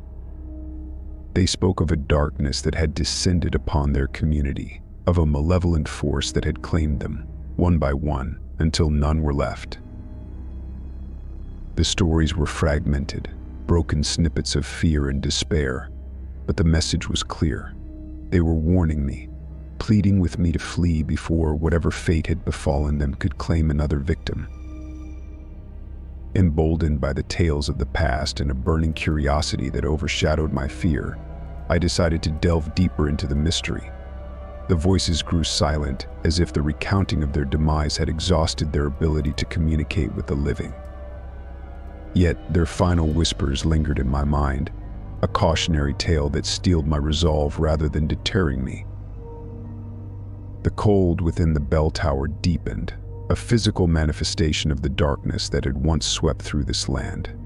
With no visible source for the bell's tolling, I turned my attention back to the graveyard, feeling a connection between it, the bell, and the approaching night. As darkness enveloped the forest, an eerie luminescence began to emanate from the graves, casting a ghastly glow over the clearing. The air grew thick with anticipation, the silence of the night broken only by the sound of my own heartbeat, thunderous in my ears. Then, without warning, the bell tolled once more, its sound not from the tower now, but as if from everywhere and nowhere, resonating within my very bones. With each toll, the light from the graves grew brighter, revealing the outlines of figures emerging from the mist spectral forms, their features blurred, yet unmistakably human. These were the inhabitants of the graveyard, the victims of the curse that had consigned them to this fate. They moved towards me, not with malice, but with a purpose that was both terrifying and tragic. As they drew closer, the air filled with their whispers, now a cacophony of voices that narrated their final moments, their voices overlapping in a desperate bid to be heard. The bell tolled a final time, and the forest fell silent, the spectral forms pausing as if the sound had tethered them to this moment. I realized then that the tolling was not a countdown to something's approach, but a call to the dead, a summoning of their spirits to recount the tragedy that had befallen them, to relive their doom in an endless cycle of despair. In their whispers, I discerned the heart of the curse, a betrayal that had led to their downfall, a pact with a darkness that had promised salvation but had delivered only destruction. The curse was not of their making, but it was their legacy, a chain that bound them to this place, to this endless repetition of their final night. As the realization dawned upon me, the spectral figures began to fade, their light dimming as they retreated back into the mist, their whispers trailing off into silence. They had shared their tale, a warning across the ages, and now their brief connection to the living world was severed once more. I was left alone in the clearing, the weight of the night heavy upon me. The bell tower stood silent, a sentinel over the lost souls it had summoned. The curse, it seemed, was both a punishment and a prison, its origins lost to time, but its effects felt by each generation that dared to tread too close. As I made my way back through the forest, the first light of dawn began to break over the horizon, casting the night's events into the realm of shadows and doubts. Yet the whispers of the dead lingered in my mind, a haunting melody that spoke of tragedy, betrayal, and the unending quest for redemption. Story 18. The library was ancient, its walls lined with shelves that reached towards a ceiling lost in shadows, each book a bearer of forgotten knowledge. I had been drawn to this place by tales of its vast collection, rumored to contain works so rare and powerful. They were said to bend the very fabric of reality. As I wandered its aisles, the air thick with the scent of aged paper and dust, a particular tome caught my eye. It was not the most ornate on the shelf, nor the largest, but it emanated a warmth that seemed to pulse gently, like the beating of a heart. With a reverent hand, I retrieved the book, its cover plain and unmarked. Opening it, I was met with pages filled with symbols that defied comprehension, swirling before my eyes in patterns that danced and twisted, refusing to be understood. The warmth of the pages seeped into my skin, a comforting heat that belied the unease that began to take root in my mind. Despite my efforts, the meaning of the symbols eluded me, slipping through my grasp like shadows at dusk. That night, as I lay in bed, the day's discoveries replaying in my mind, the symbols from the book began to appear in my vision. They flickered at the edges of my sight, elusive yet persistent, drawing me from the comfort of sleep into a state of restless anticipation. It was as if the book had imprinted itself upon my very being, its mysteries reaching out to me beyond the confines of its pages. Compelled by a force I could not resist, I left my apartment, following the symbols that beckoned me forward.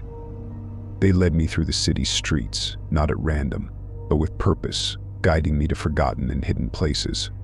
Alleys and doorways, long overlooked by those who walked these paths daily, revealed themselves to me, each marked by the symbols, pulsating gently in the night. As I delved deeper into the city's secrets, the urban landscape transformed. The modern facade of buildings and streets gave way to older, more ancient structures, their true forms unmasked by the symbols that served as my guide. It was as if I were peeling back layers of time, revealing the city's hidden heart, a place where the past and present converged.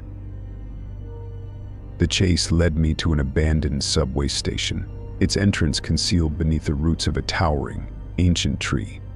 The symbols glowed brightly here, illuminating a path down into the depths. The air grew colder as I descended, the sounds of the city above fading into a distant echo, replaced by the whisper of unseen presences that seemed to murmur in the shadows. Emboldened by the otherworldly pursuit and driven by a thirst for knowledge that outweighed my fear, I ventured further into the depths of the forgotten subway station. The air here was thick with a sense of anticipation, as if the very stones were aware of my intrusion into this slumbering sanctum of the city's past.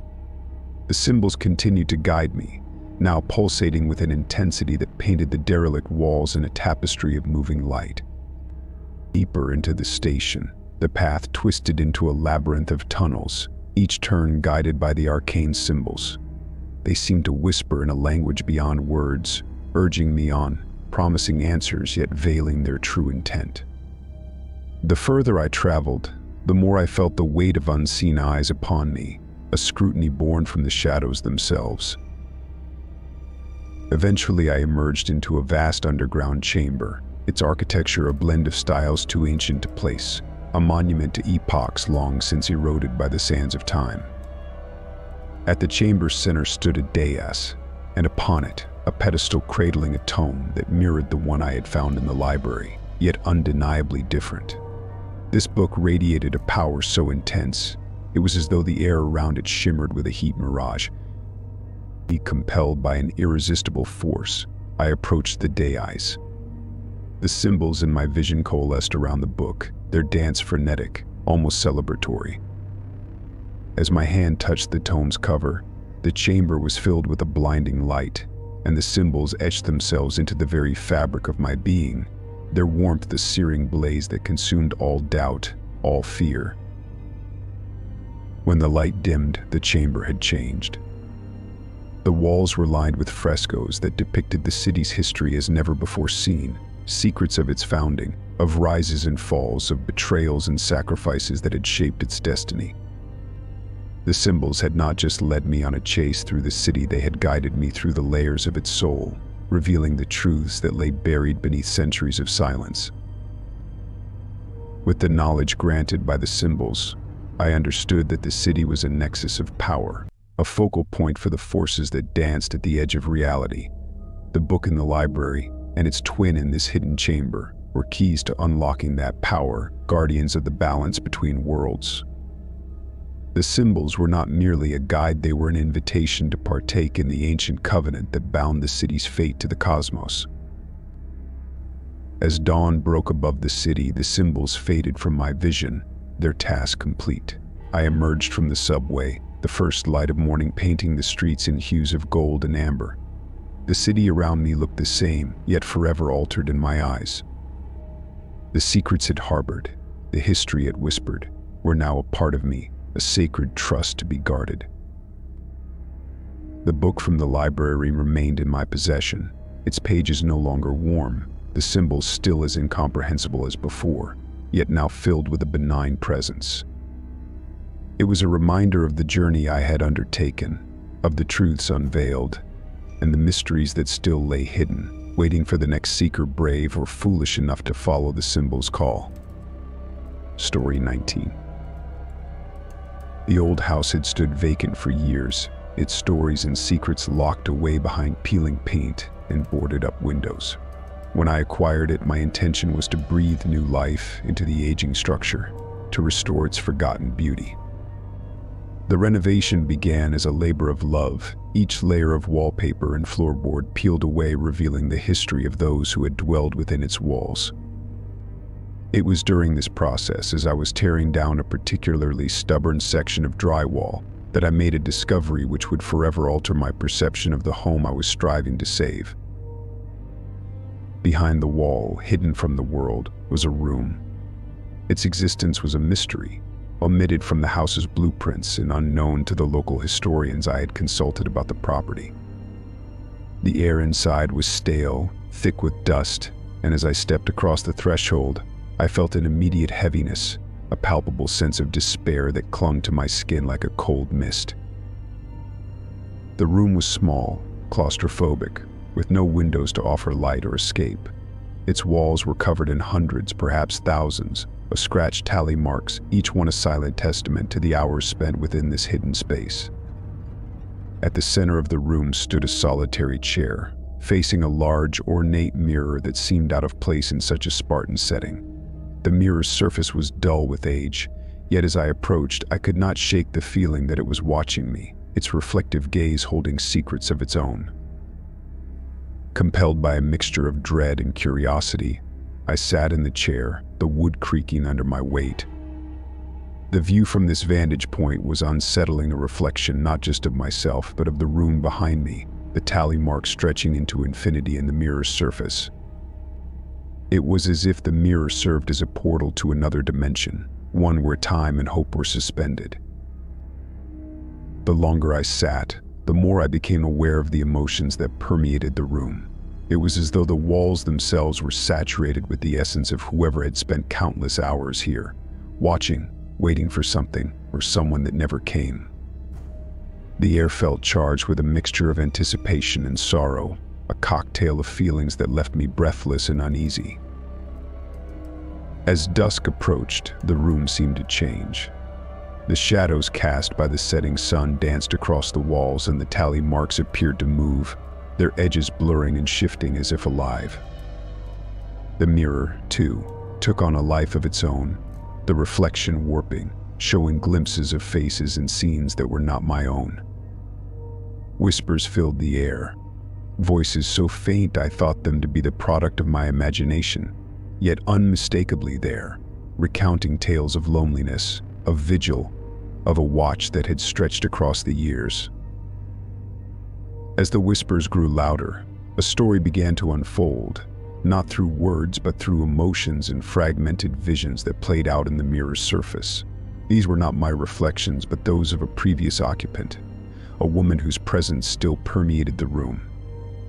She sat in the chair day after day, her eyes locked on the mirror, waiting for a sign, a glimpse of someone lost to her, someone she believed would return to her through the looking glass. The tally marks, I realized, were her way of marking the passing days, a ritual that anchored her to the world even as she slipped further from its grasp. Each mark was a day spent in hopeful vigil, a day that ended in despair. Yet she persisted, driven by a love or obsession that defied time and logic.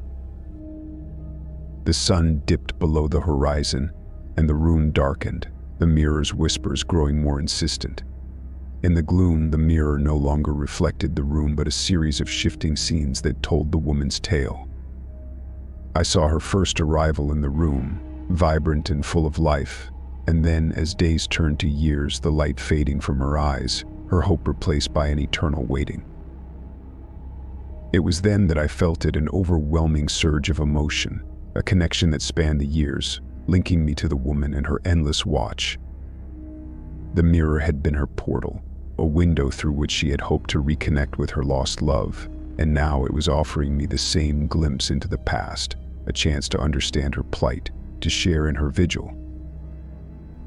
As the night deepened, the visions in the mirror grew more vivid, the woman's presence beside me almost palpable. I could feel her desperation, her longing for closure, for the peace that had eluded her in life.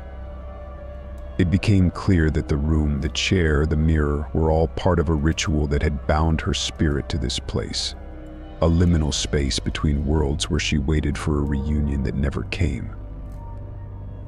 The realization was a weight, a responsibility that I had not anticipated when I began the renovation of the old house. The woman's story, her unending weight, had become my burden, her hopes and fears now interwoven with my own. The hidden room was a chamber of echoes, of lives suspended in time, waiting for release.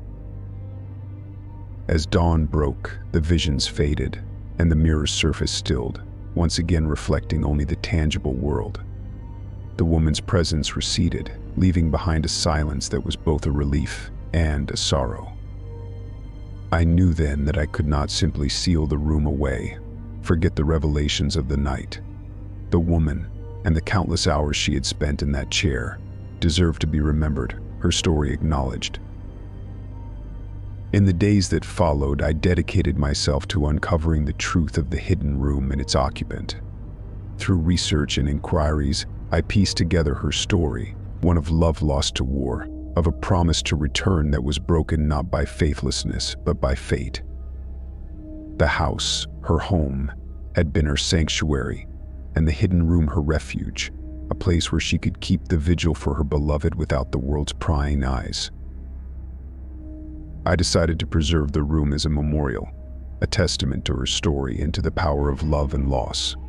The tally marks remained, each one a symbol of hope and heartache, and the mirror, once a portal to the past, now a reflective surface that bore witness to the endurance of the human spirit. Story 20. The storm hit New Orleans with the ferocity of an enraged beast, the kind that residents, old and new, whispered about in the dimly lit corners of bars and around the dinner table with a mix of reverence and fear. It was said that every few decades a storm would come, not just to reclaim the land from the encroaching city, but to remind its inhabitants of the delicate balance between life and the afterlife, a balance that New Orleans danced upon with every note of jazz and every whispered voodoo curse. As the levees broke and the waters rose, swallowing streets and homes in their murky embrace, the city found itself battling not just the flood but the ghosts of its past. The cemetery, a historic site that had stood untouched by time, could not withstand the storm's wrath. Coffins, some centuries old, were unearthed by the deluge, their final resting places violated as they were carried into the heart of the city on the flood's relentless tide.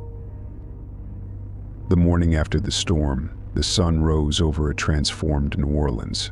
The waters receded, leaving behind a city littered with the debris of both the present and the past.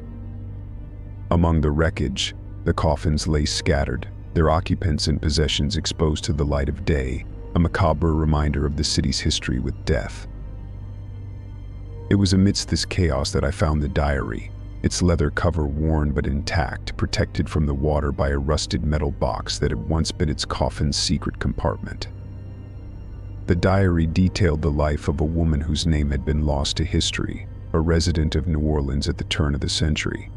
As I turned its pages, I was drawn into a tale of love, betrayal, and murder, a story that suggested the storm had indeed awakened more than just the spirits of the past. The diary spoke of a murder mystery that had gripped the city 100 years ago, a tale of a prominent businessman found dead under mysterious circumstances. The police had ruled it an accident, but the diary told a different story. It hinted at dark secrets, of forbidden affairs and voodoo curses, and of a killer who had walked among the city's elite, his identity hidden behind a mask of respectability.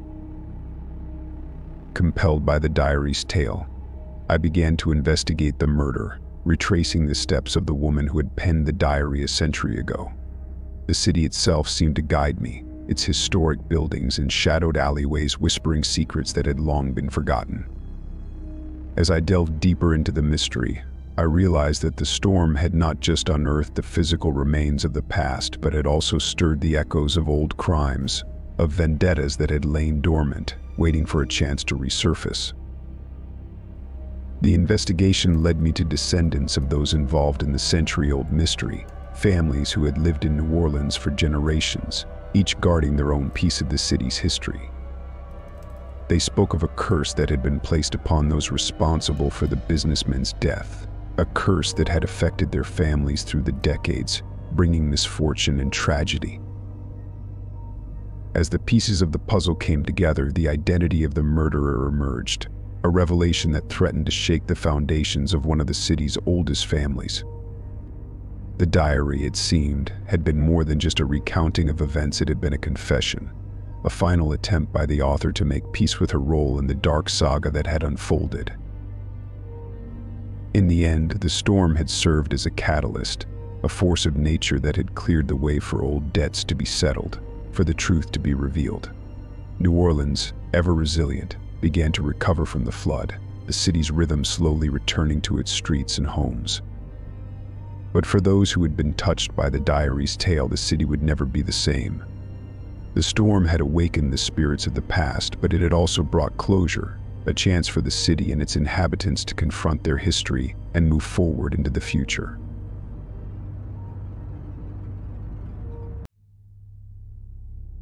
Story 21. It started as a challenge, an escape from the monotonous grind of daily life. The wilderness, with its uncharted territories and the promise of tranquility, seemed like the perfect antidote. My friends had backed out last minute, citing emergencies and unavoidable commitments, but the lure of adventure was too potent for me to resist. So there I was, heading into the embrace of the forest, alone but exhilarated. The first day was everything I had hoped for. The canopy above me danced in the breeze, filtering sunlight that played on the forest floor. Birds sang, and the air was fresh with the scent of pine and earth.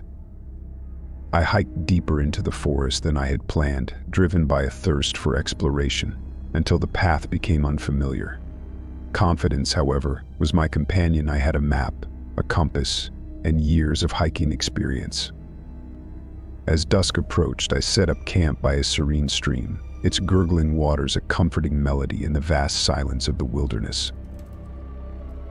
That night, the first whispers of unease crept into my mind. The forest, alive with nocturnal sounds, felt different in the darkness. Each rustle, each snap was amplified in the solitude, feeding a growing sense of vulnerability. I reminded myself that fear was simply a lack of understanding, a human reaction to the unknown. With that thought, I drifted into a restless sleep. The real nightmare, however, began the next morning. I awoke to a world shrouded in dense fog, visibility reduced to a mere few feet. My initial marvel at the ethereal beauty quickly soured as I realized the severity of my situation.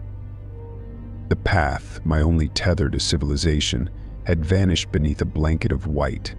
Panic rose in my chest as I reached for my phone, only to find it dead. The battery, which I had sworn was full the night before, had somehow been drained. I tried to retrace my steps, relying on memory and instinct, but the forest had transformed. Landmarks seemed to shift, and trees once familiar now appeared as strangers, their twisted forms mocking my desperation. The fog, instead of lifting, grew thicker with every passing hour, and with it, the realization that I was lost, truly lost, in the unyielding wilderness. As the day wore on, my situation grew dire. The food and water I had packed, meant for a leisurely weekend hike, dwindled rapidly. Each rustling leaf and snapping twig no longer just echoed the horror of my isolation. They began to sound like whispers, as if the forest itself was alive, watching and waiting. The sun, obscured by the relentless fog, provided no sense of direction. Time became a blur, marked only by the slow, inevitable creep of despair. Night fell again, and with it, an oppressive darkness that seemed to weigh on my very soul. The cold seeped into my bones, and for the first time I felt the true terror of my predicament. I was alone, utterly alone, in a vast expanse of wilderness that was indifferent to my suffering. The sounds of the night were no longer just unsettling, they were terrifying. Every howl, every rustle, hinted at predators lurking just beyond sight, drawn by the scent of human vulnerability. In my darkest hour, I made a decision. If I was to survive, I could not succumb to fear. I gathered branches and leaves, hands trembling, and managed to start a fire.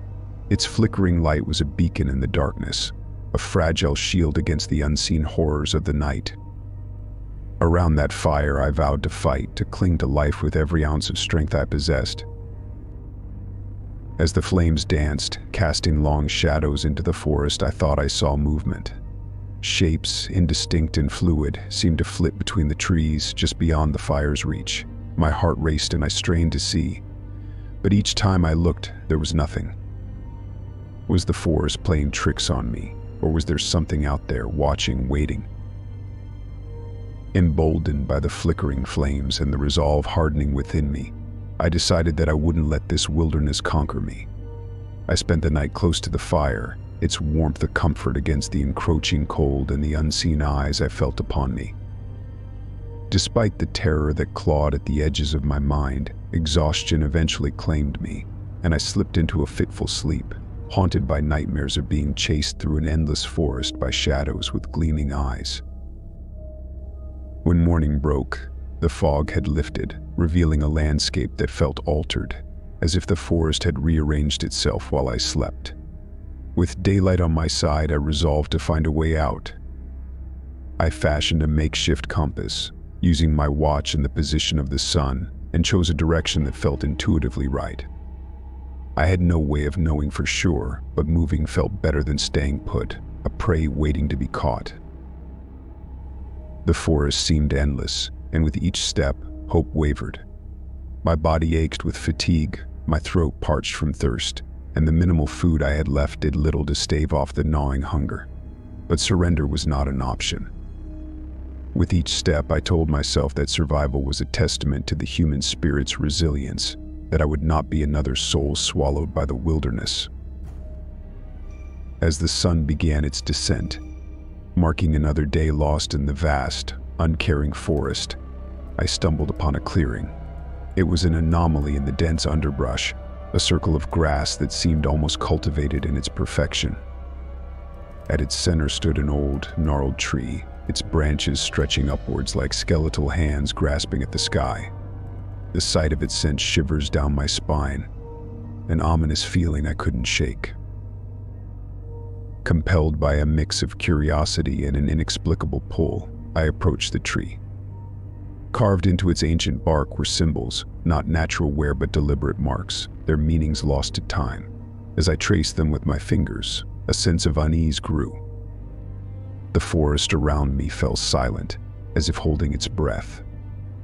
Then, whispering voices filled the air, so faint I thought I had imagined them. They spoke in a language I didn't understand, yet the message was clear: I was not welcome. The nightfall approached, and with it, a decision.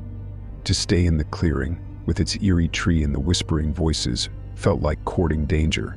Yet venturing back into the forest meant facing the unknown horrors that lurked in the dark. With a heavy heart, I chose the latter, driven by an instinctual need to flee from the oppressive atmosphere of the clearing. I had not gone far when the real terror began. The whispers grew into howls, and shadows detached from the darkness, circling me with malevolent intent.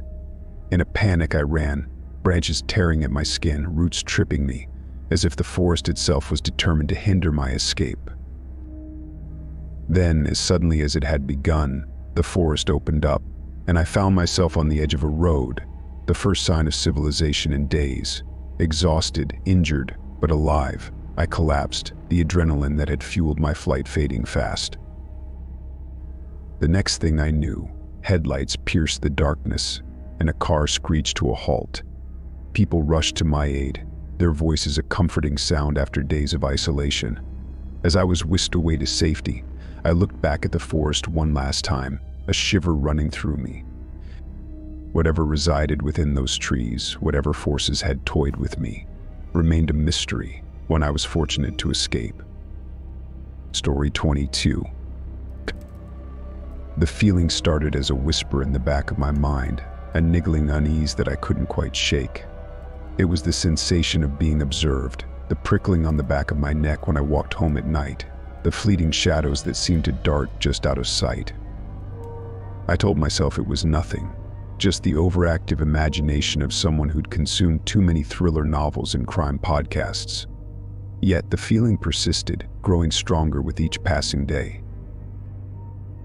It became a game of noticing the unnoticeable. The same car parked a little too long across the street, the brief flash of a camera from a window, the two casual glances of strangers that lingered a fraction too long. I began to doubt my sanity, questioning whether the stress of daily life was manifesting in paranoia. Then came the notes.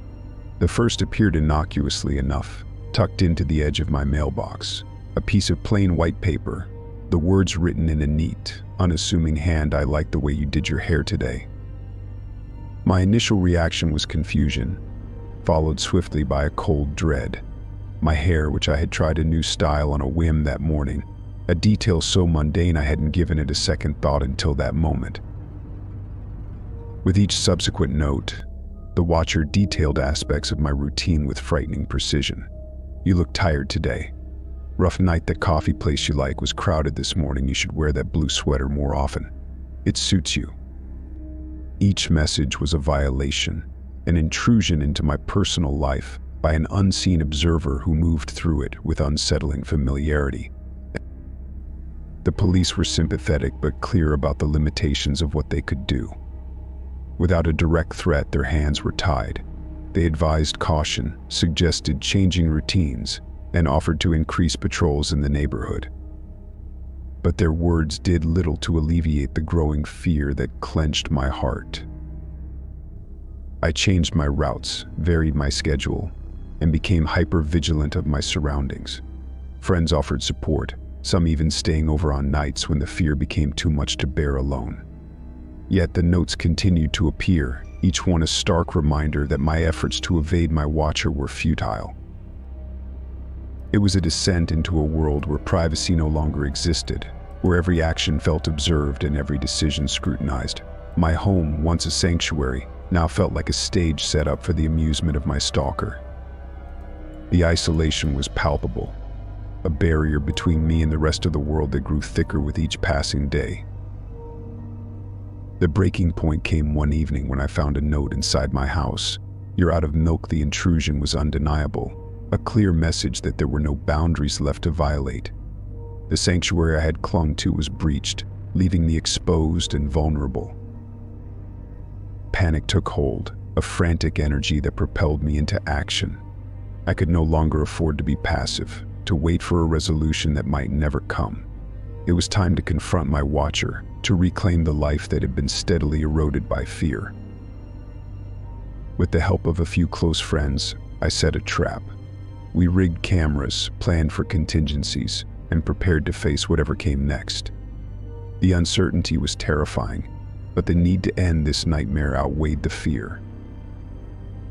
The plan was simple: bait the stalker into revealing themselves. I went about my routine, exaggerated for effect, while my friends monitored the cameras from a nearby location.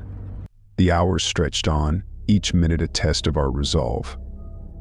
As night fell, the tension became almost unbearable. Then, a figure emerged from the shadows, cautious but purposeful, heading straight for my mailbox. The cameras captured every movement, every detail of the person who had haunted my days and nights for months. Confronting my stalker was a moment of surreal clarity. The fear, the paranoia, the violation of my privacy all crystallized into a single, intense focus. The person before me was no longer an abstract threat, but a tangible reality, someone whose actions had a profound and damaging impact on my life. The confrontation was brief but cathartic. The police arrived swiftly, taking the stalker into custody. The relief was immediate, a physical weight lifting from my shoulders. Yet the aftermath was complex, a mixture of relief, anger, and lingering fear.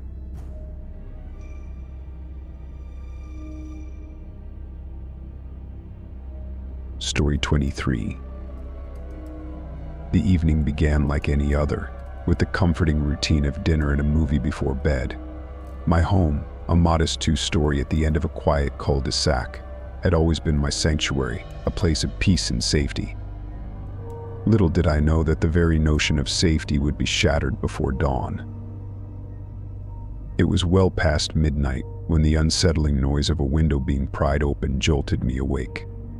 Disoriented and heart-racing, I lay in bed, straining my ears against the silence that followed, hoping I had imagined the sound. Then, unmistakably, the soft creak of the living room floorboards confirmed my worst fears: someone was in my house. Panic set in, a visceral, paralyzing fear. My phone, my lifeline to the outside world, lay charging in the kitchen, impossibly out of reach. I was alone, vulnerable, and without means to call for help. The only option available was to hide and hope for the intruders to leave. Moving with as much stealth as I could muster, I slid off the bed and pressed myself into the small space beneath it, my breath shallow, my heart a thunderous beat in the silence. From my vantage point, I could see the door to my bedroom slightly ajar, a sliver of the hallway beyond illuminated by the moonlight streaming through the windows. The intruders moved through my home with a chilling familiarity, their footsteps and hushed voices a constant, unnerving presence. They spoke of valuables, of easy pickings, and the thrill of the theft. Their words, barely above whispers, carried a weight of malice that chilled me to the bone. Time stretched into eternity as I lay there, every creak and whisper amplifying my fear.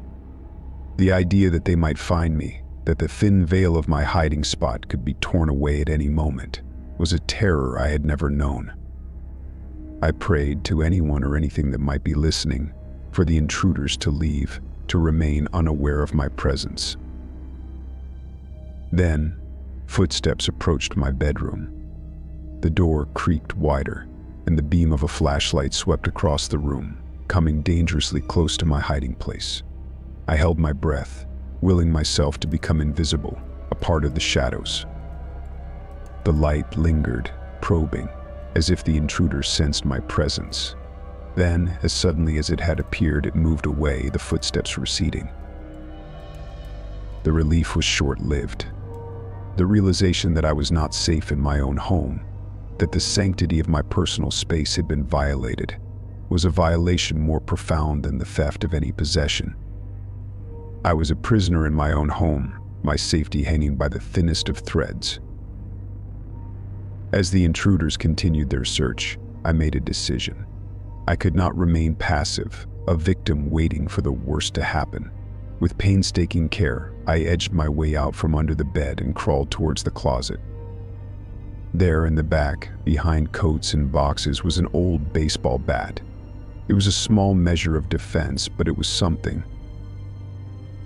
Armed with the bat, I positioned myself behind the door, ready to defend myself if discovered. The wait was agonizing, a test of wills between my desire to remain hidden and the instinct to flee or fight. Then, as abruptly as it had begun, the night's terror came to an end. The intruders, having ransacked my home, made their escape, leaving behind a silence that was oppressive in its emptiness. I remained hidden until the first light of dawn crept through the windows, the shadows retreating before it. Emerging from my hiding place, I surveyed the damage. My home, once a place of comfort and security, was a tableau of disarray, a testament to the violation of my privacy and safety. The emotional toll was immediate and overwhelming. I was alive, but something fundamental had been taken from me, a sense of safety that I feared I might never fully reclaim. The aftermath was a blur of police reports, insurance claims, and the sympathetic faces of friends and neighbors. The intruders were never caught, their identities a mystery that haunted me in the weeks and months that followed. I invested in security systems, changed locks, and took every precaution to ensure my safety. but the shadow of that night lingered. Story 24. The night of the accident is etched in my memory with the clarity of a photograph, each detail vivid against the backdrop of my life. It was late autumn, the air crisp and carrying the scent of decaying leaves. The road, familiar yet somehow foreign in the night's embrace, twisted through the countryside like a dark ribbon. We were returning from a concert, the euphoria of the night's music still pulsing through our veins. Laughter filled the car, a cocoon of joy oblivious to the world outside. I was in the back seat, lost in the warmth of friendship and the shared memories we were creating.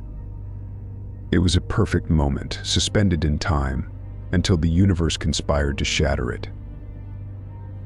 The screech of tires tearing against asphalt pierced the night, a harbinger of the chaos to come. In that fraction of a second, instinct took over, a primal fear that clenched my heart and stole my breath. The world tilted, a surreal dance of lights and shadows as our car spun out of control. The collision was an orchestra of destruction, metal bending, glass shattering, the world erupting into a cacophony of sounds that were too intense, too terrifying. Then, as quickly as it had begun, silence fell, a heavy, oppressive blanket that smothered the echoes of the crash. In the aftermath, trapped in the twisted wreckage of what had once been a car, I was alone with my consciousness. The others, my friends, were still, their laughter silenced, their stories ended in the blink of an eye. I called out, my voice a frail thing against the magnitude of what had happened, but there was no answer, only the whisper of the wind through broken windows. The wait for rescue was an eternity, each minute stretching into the next, time losing meaning in the face of tragedy. When help finally arrived, cutting through the darkness with the blaze of sirens and lights, it was too late for them, but not for me. I was the sole survivor, a title as heavy as any crown, bestowed upon me by fate's indifferent hand. Hospital lights, sterile and too bright, were a stark contrast to the darkness of the crash site. Doctors spoke in hushed tones, words of comfort and condolences, but their voices were distant, muffled by the shock that enveloped me. I was alive, they said, a miracle given the devastation. But in those moments, and in the many that followed, survival felt less like a miracle and more like a sentence. The physical scars healed with time, stitches removed, bruises fading to pale echoes of the trauma. But the emotional wounds, the guilt and the grief, were less visible and far more difficult to mend. Survivor's guilt became my shadow, a constant companion that whispered of what could have been, of the lives cut short while mine continued. Counseling sessions, support groups, and endless conversations about healing and moving forward were all steps on a path I walked without direction. How do you reconcile the joy of being alive with the guilt of surviving when others did not? It was a question without an answer, a puzzle whose pieces didn't fit. The world moved on, as it always does, indifferent to the tragedies that unfold within it. I returned to a life that was both familiar and utterly changed, a reality where the absence of my friends was a palpable thing, a void that could not be filled. I found solace in solitude, in the silent company of my thoughts and memories. As the days turned to weeks, and the weeks to months, the sharp edges of grief dulled, worn down by the passage of time. The accident, though never forgotten, receded into the backdrop of my life, a defining moment that shaped but did not dictate my existence. I learned to live with the weight of that night, to carry it not as a burden, but as a reminder of the fragility of life and the strength of the human spirit. Continuing the journey from the depths of despair towards the light of understanding and acceptance is a path fraught with challenges and revelations. The narrative of survival weaves through the fabric of existence, touching upon the delicate threads of human resilience and the indomitable will to move forward. In the months that followed the accident, I found myself drawn to the places and activities that had once brought joy to my friends and me. Each visit was a pilgrimage, a way to honor their memories and reconnect with the essence of their lives. These moments were bittersweet, filled with the presence of absence, yet they also provided a solace, a bridge between the past and the present. The process of healing is not linear, nor is it predictable. There were days when the weight of survival seemed unbearable, moments when the randomness of fate seemed cruel and unforgiving. Yet there were also instances of profound clarity, when the beauty of life, in all its fragility, shone through the veil of sorrow. One such moment occurred on a cool autumn evening, much like the night of the accident. I found myself at a lookout point, a place where the city stretched out below like a tapestry of light and shadow. It was a spot we had all loved, a place of dreams and plans for the future. As I stood there, a sense of peace enveloped me, a feeling of being connected to something greater, a cosmic tapestry where loss and love intertwined. The realization that life is a mosaic of experiences, some joyful, some tragic, brought a new perspective. Each person's life, including those of my friends, is a story that continues beyond their physical presence in the world.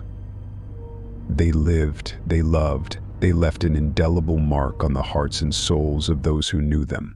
To carry their memory forward, to live fully and with purpose, was perhaps the most fitting tribute I could offer. Engaging with life after loss required a conscious effort, a daily decision to embrace the world in all its complexity. I sought out new experiences, connecting with people and places that broadened my understanding of the human condition. Through these connections, I found threads of commonality, stories of loss and survival that mirrored my own. The shared experience of grief became a bridge, linking disparate souls in the universal quest for meaning. The path of healing led me to advocacy, to using my voice and my experience to support others navigating the aftermath of tragedy. In giving support, I found strength, a purpose that transcended personal loss and opened the door to collective healing. The journey was not without its setbacks, moments of doubt and despair, but each step forward was a testament to the resilience of the human spirit. As the story approaches its conclusion, the lessons of survival take on a deeper significance. The accident, a moment of devastating loss, became a catalyst for growth and understanding. The journey from survivor to advocate, from grief to acceptance, illustrates the transformative power of the human experience.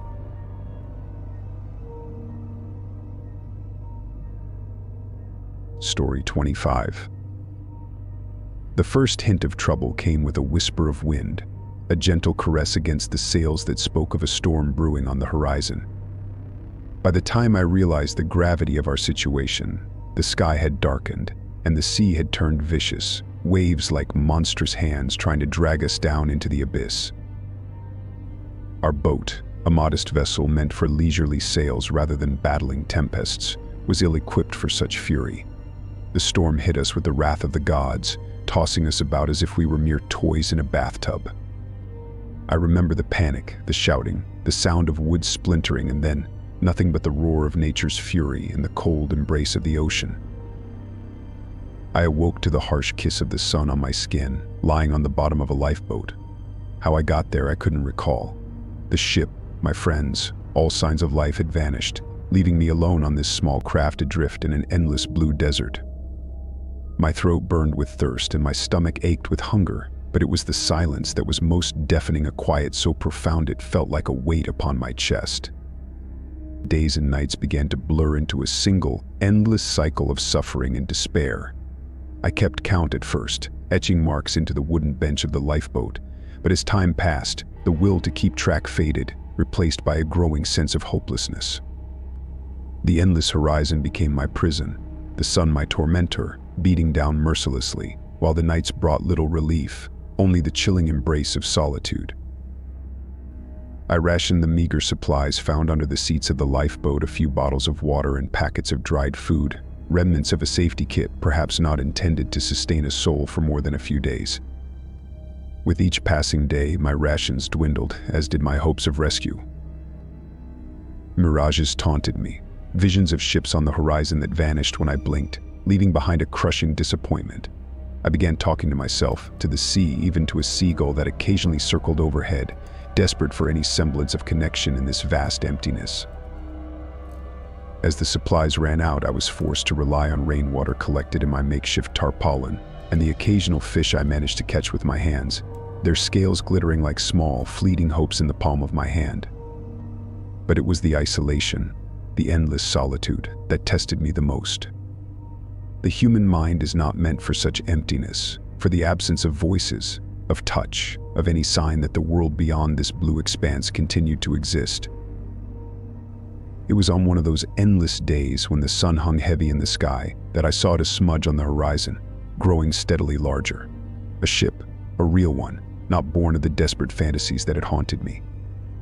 My heart raced as I waved my arms, screamed until my throat was raw, but the ship passed by, oblivious to my plight. The despair that followed was a physical thing, a weight that pressed me down until I could barely breathe. It was then that I realized I was not alone. Beneath the surface, something moved, a shadow in the depths, circling, watching. The sea, it seemed, was not content to be a passive witness to my suffering. Embracing the solitude, I began to see the ocean not as my enemy but as a relentless teacher, imparting lessons of resilience, patience, and surrender. The presence beneath the waves, whether real or conjured by my isolation, became a constant companion, a reminder of the unseen depths and mysteries lurking just beyond my perception. I spoke to it, shared my fears and hopes, and in its silent company, I found a strange kind of comfort. As days melded into weeks, my body weakened, but my spirit, paradoxically, grew stronger. I developed a routine, a daily ritual of survival that included scanning the horizon at dawn, fishing, collecting rainwater, and most importantly, preserving my mental health through meditation and reflection. The lifeboat, once a confining prison, became my sanctuary, a place of profound introspection and transformation. One morning, I awoke to an unfamiliar sound, a distant humming that pierced the usual silence. Scanning the horizon, I spotted a plane, a mere speck against the vast canvas of the sky. Energized by a surge of hope, I frantically waved the bright orange life jacket, my makeshift signal flag. The plane dipped its wings, a sign it had seen me, and circled back. Tears streamed down my face, not from despair, but from overwhelming relief and gratitude. Rescue, at last, seemed imminent. However, the sea had one final lesson for me. As I awaited my rescue, the shadow beneath the waves grew more agitated, circling closer to the surface. In a moment of clarity, I understood that this entity, whether a figment of my imagination or something more, had been my guardian, watching over me, ensuring my survival against all odds. When the rescue team finally arrived, hoisting me aboard a helicopter, I looked down at the lifeboat, a tiny speck adrift in the immense ocean. I whispered a goodbye to the sea and its mysteries, to the silent guardian who had kept me company in my darkest hours. The experience had changed me fundamentally, stripping away the superficialities of life and revealing the core of my being, forged in the crucible of survival.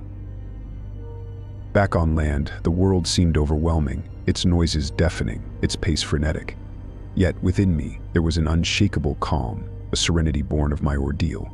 I had faced my deepest fears, battled despair and loneliness, and emerged not just alive, but reborn. As I share this story, I do so not to recount a tale of survival against the odds, but to convey a deeper truth. We are all adrift in the vast sea of life, facing storms, battling our fears, and searching for meaning. My time lost at sea taught me the power of resilience, the importance of hope, and the unseen forces that guide and protect us, often in ways we cannot understand. The ocean, with its unfathomable depths and mysterious creatures, is a mirror reflecting the complexities of the human soul. My journey was a physical one, but the true voyage was inward, a journey to the heart of what it means to be alive, to be human. Story 26. For a moment of serendipity turned to horror. Imagine me, an average person with a mundane job, getting trapped in an elevator. It was just another day, the clock hands inching past 6 p.m., signaling the end of another day's drudgery. The elevator, a box of metal and wires I had mindlessly stepped into countless times before, suddenly jerked and came to a grinding halt between the 10th and 11th floors. At first, it felt like a minor inconvenience, a brief pause in the day. But as minutes stretched into hours, the walls of the elevator began to feel closer, the air thicker. A dim emergency light flickered, casting long shadows that danced around me, fueling the growing sense of unease. The silence was oppressive, broken only by the occasional, distant echo of the building settling, sounds that under normal circumstances would go unnoticed, now magnified into ominous whispers. Panic started to set in, a relentless wave crashing against my resolve. Thoughts raced through my mind: what if I'm never found? What if the cable snaps? Claustrophobia, a beast I didn't know lived within me, reared its ugly head, each shallow breath a battle. The phone in my pocket, which I hastily pulled out, showed no signal, a digital lifeline cut. I pressed the alarm button repeatedly, the sound harsh and echoing, yet no response came. It felt as though the world outside had forgotten me, leaving me suspended in a liminal space. The isolation was palpable, a thick, heavy blanket that wrapped around me, squeezing tighter with each passing hour. The darkness outside the elevator doors seemed to seep through the cracks, a physical entity intent on engulfing me. In this metal coffin, time lost all meaning, each second indistinguishable from the next. The dim emergency light became my sun and moon, dictating the cycle of hope and despair that ebbed and flowed within me. As the hours passed, my mind began to play tricks on me. Shadows morphed into figures, whispers turned into voices calling my name, each a manifestation of my deepest fears. I found myself speaking aloud, if only to hear a voice to remind myself I still existed. My words were desperate attempts at comfort, echoes in the steel chamber that returned to me twisted and foreign. The true horror wasn't the thought of dying in that elevator, but the realization of how fragile our connection to the world can be, how easily we can be erased from the minds and memories of those we hold dear. It was a lesson in insignificance, a glimpse into the abyss that waits silently for us all. Halfway through this ordeal, my mind teetered on the brink of sanity, the thin line between reality and imagination blurring. It was then, in the depths of despair, that I heard a distant sound, not the product of my frazzled mind, but the clear, unmistakable noise of rescue. The story of my entrapment might not be filled with ghosts or ghouls, but the real horror was the battle within, the confrontation with my own vulnerabilities and fears. The experience left scars that were not visible, wounds that healed with time but left a mark on my soul. As the sound of rescue grew closer, a mix of relief and disbelief washed over me. The once oppressive silence was now punctured by the distant voices of my saviors, their words unclear but their intent unmistakable. The light at the end of the tunnel wasn't just a metaphor anymore, it was real, and it was inching closer. When the elevator doors finally creaked open, the flood of light from the hallway was blinding. The faces of the rescue team blurred into a single entity of salvation as they extended their hands to guide me out of my metallic prison. The transition from the dim, flickering light of the elevator to the bright, steady illumination of the building was jarring, a physical manifestation of the ordeal coming to an end. Stepping out of the elevator, my legs wobbled, betraying the strength I thought I had mustered. The building, once a familiar environment, now seemed alien, as if I was seeing it for the first time. Every sound was amplified, every movement scrutinized, as if my senses were trying to compensate for the hours spent in sensory deprivation. The aftermath of the incident was a blur of concerned faces, questions, and medical checkups. Words of comfort and relief were offered, but they felt distant, unable to breach the barrier that the experience had erected around me. I was safe, yes, but the feeling of isolation, of being cut off from the world, lingered like a shadow, a constant reminder of what had transpired. In the days that followed, the elevator became an object of fear, a symbol of my vulnerability. Stairs became my new path, not just a means to avoid the elevator, but as a way to reclaim some sense of control. Each step was a small victory, a defiance of the fear that sought to cripple me. The incident also sparked a newfound appreciation for the connections we often take for granted. Friends and family, once background characters in the busy screenplay of life, now took center stage. Conversations were deeper, interactions more meaningful. The fear of being forgotten, of disappearing without a trace, made me more present, more engaged with the world around me.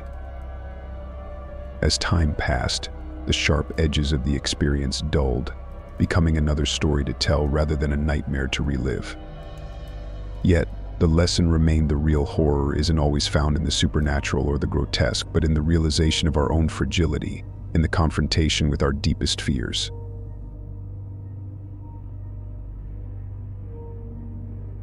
Story 27. It was supposed to be a routine surgery, something the doctors had described as a straightforward procedure. The hospital room was sterile and cold, a stark contrast to the warmth of the reassurances given by the medical staff. As the anesthesia was administered, I remember the anesthesiologist's voice, calm and professional, telling me to count backwards from 10. I barely made it past 8 before slipping into darkness. Or so I thought. Instead of the void, I found myself in a state of heightened awareness, a cruel parody of consciousness. My eyes refused to open, my limbs wouldn't move. My voice was a prisoner within my own body. Yet, I could hear everything: the mundane chatter of the surgical team, the beep of the heart monitor, the shuffle of feet. It was surreal, as if I was an observer, disconnected yet painfully present. Then, the surgery began. The first incision was a shock wave of pain, a sensation so intense and raw that my mind struggled to process it. It was beyond anything I had ever experienced or could have imagined. The term pain felt inadequate, a word too simple to describe the violation of being cut open while fully conscious. I wanted to scream, to beg them to stop, but my body was a traitor, unresponsive to my desperate commands. With each slice, each manipulation of my flesh, the agony multiplied. It was a symphony of torment, each new movement a crescendo that threatened to overwhelm my senses. I tried to retreat into my mind, to find some refuge in memories or fantasies, but the pain was a relentless pursuer, leaving no corner of my consciousness untouched. The sense of helplessness was complete. Trapped within my own body, I was a prisoner to the pain, to the casual conversations of the surgeons, unaware of the horror unfolding in the silence of my mind. I heard them talk about weekend plans, about mundane matters of life, a grotesque juxtaposition to the nightmare I was living through.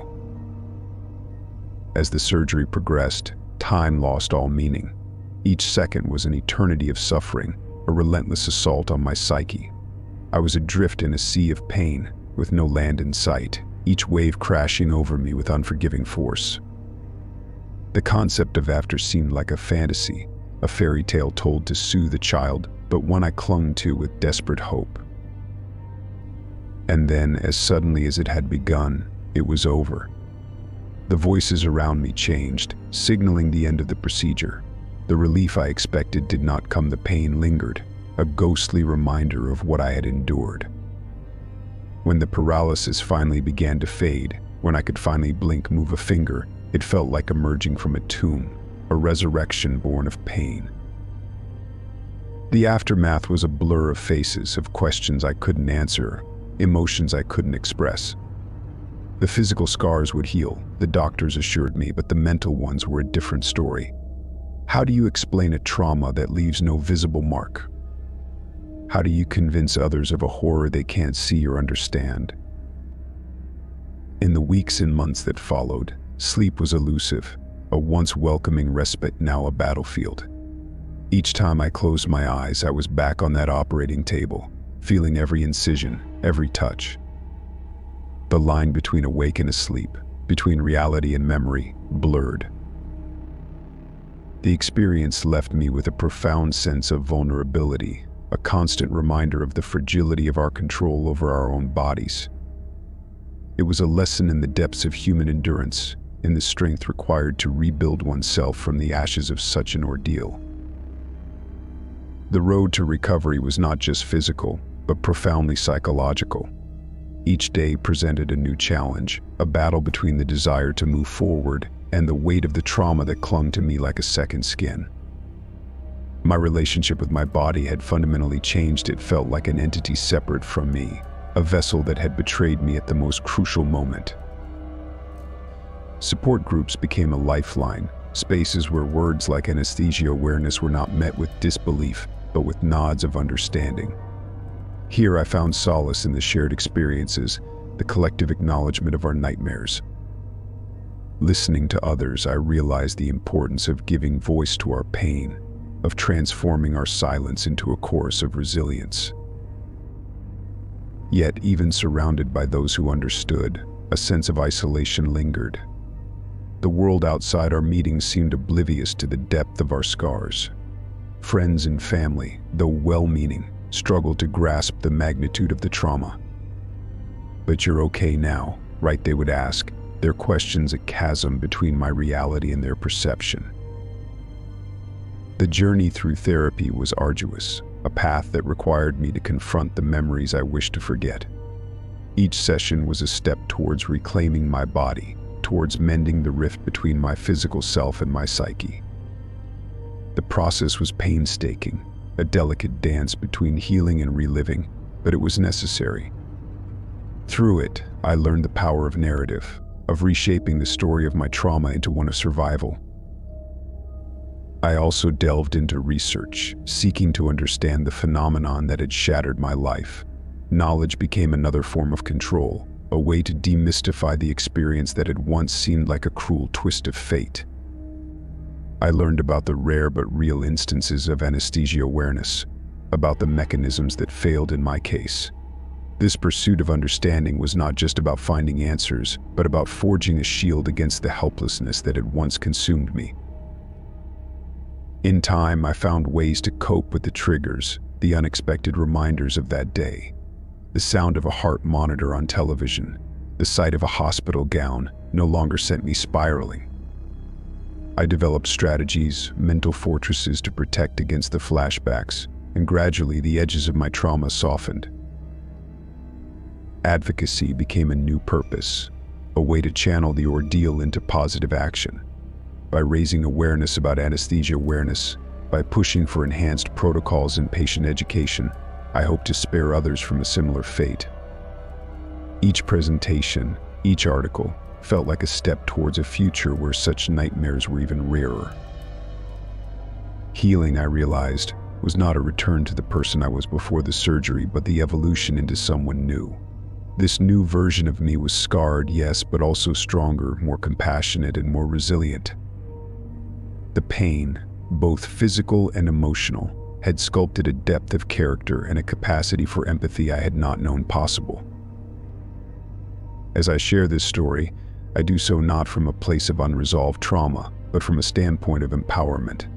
It is a testament to the human spirit's ability to endure, to find meaning in suffering, and to emerge from the depths of despair with a renewed sense of purpose.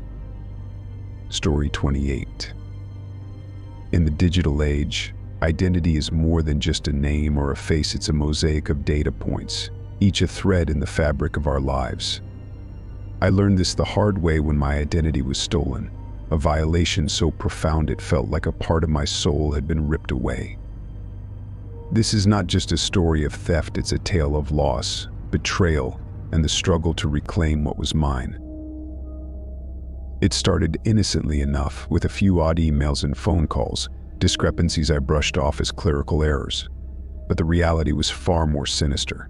Someone, somewhere, had hijacked my identity, and with it they began to dismantle my life piece by piece. Bank accounts emptied, credit cards maxed out, loans taken out in my name. Each discovery was a blow, a reminder of my vulnerability. The realization that someone was masquerading as me was surreal. To the world, they were me, spending my money, tarnishing my reputation. The financial loss was devastating, but it was the personal violation that cut deeper. My name, my history, every piece of me that existed in the digital ether was compromised. I was left to question every aspect of my identity, to wonder what it meant to be me when someone else could so easily assume my life. The battle to reclaim my identity was a labyrinth of bureaucracy, a seemingly endless cycle of phone calls, emails, and paperwork.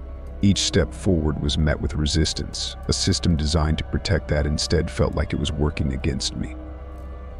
The irony was bitter in trying to prove I was myself. I felt more lost than ever.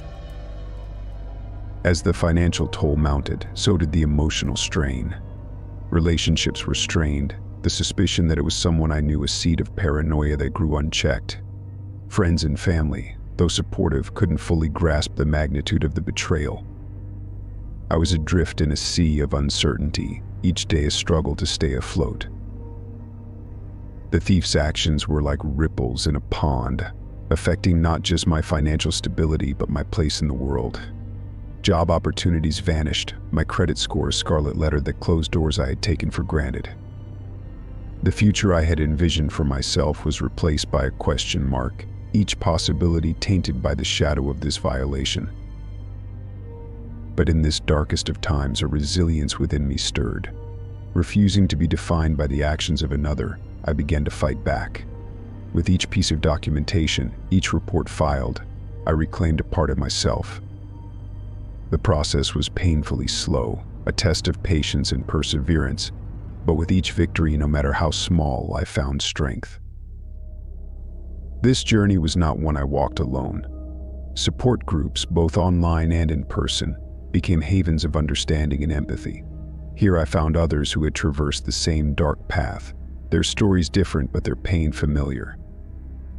In sharing my own story, I found solace, a sense of community that was a balm to the loneliness that had enveloped me. The legal battles were daunting, each court appearance a confrontation with the faceless entity that had turned my life upside down. But with each ruling in my favor, the weight of the ordeal began to lift. Piece by piece, I started to rebuild, each step forward a declaration of my resilience. Recovery was not just about the financial aspect, but about restoring my faith in myself and in the world around me.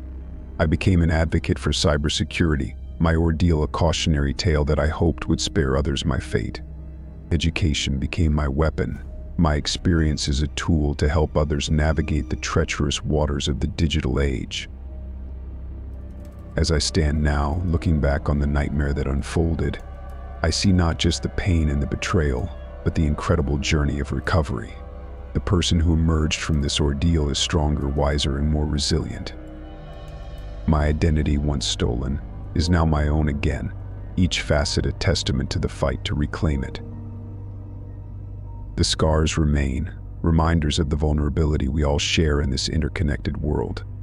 But they also remind me of the strength we possess, the capacity to overcome and to emerge from the darkness into the light. As the ordeal unfolded, transforming from a personal crisis into a legal battle, the depths of the cyber thief's invasion became painfully clear. The person behind the screen had woven themselves into the fabric of my life with terrifying precision, exploiting the trust I had placed in the digital guardians of my identity. It was a stark reminder of the fragility of our online selves, how quickly everything we've built can be dismantled by those who lurk in the shadows of cyberspace. The path to justice was fraught with challenges, each step revealing the inadequacies of a system ill-equipped to deal with the complexities of digital crime. My identity thief was not just a single adversary, but part of a larger, more insidious network that preyed on the unsuspecting. Unraveling this web of deceit required more than just determination. It required delving into the murky world of cybercrime, understanding its nuances, and outsmarting those who hid behind the anonymity of the internet. With the help of cybersecurity experts, I began to piece together the digital breadcrumbs left behind by the thief. Each clue was a step closer to reclaiming my life, but also a dive deeper into the rabbit hole of online vulnerability. I learned about the dark web, about the marketplaces where identities were traded like commodities, and about the sophisticated tactics used to evade detection. The fight for justice was a double-edged sword. With each victory, each piece of reclaimed identity, came the realization of how widespread and deeply rooted the problem of identity theft was. It was a war not just against my thief, but against a pervasive threat that affected millions. This realization sparked a transformation within me, from victim to advocate. My story, once a source of pain and shame, became a powerful tool in the fight against cybercrime. I started a blog, sharing my journey from the depths of despair to the steps of the courthouse. Each post, each piece of advice, was a beacon for others navigating the aftermath of identity theft. The response was overwhelming, a flood of stories that mirrored my own, each a testament to the resilience of the human spirit. The blog evolved into a community, a coalition of victims turned warriors, each armed with the knowledge and the determination to make a difference. We pushed for stronger cybersecurity laws, for greater transparency from financial institutions, and for more resources for victims. Our voices, once silenced by fear and confusion, were now a chorus demanding change. As the legal proceedings drew to a close, with the thief finally facing the consequences of their actions, a sense of closure began to settle over me. It wasn't just the satisfaction of seeing justice served, it was the knowledge that my ordeal had sparked a movement, that my story was a catalyst for change. Looking back, the journey from victim to advocate was not one I would have chosen, but it was one that chose me. The cyber nightmare that had threatened to destroy me had instead forged a new path, one where I could stand tall, not just as a survivor, but as a beacon of hope for others. The scars of the experience remain, a reminder of the ordeal, but they also serve as a badge of honor, a symbol of the battle fought and won. My identity, once stolen, is now unequivocally mine, each facet a reflection of the journey I've undertaken, a testament to the power of resilience in the face of adversity.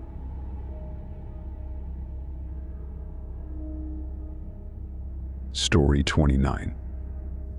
The sun had set on what was an ordinary day, the kind where you don't expect anything out of the norm to happen. But normalcy is a fragile veneer, easily shattered by the unexpected. That evening, my world was turned upside down, throwing me into a reality I never could have imagined, a reality where I was no longer free.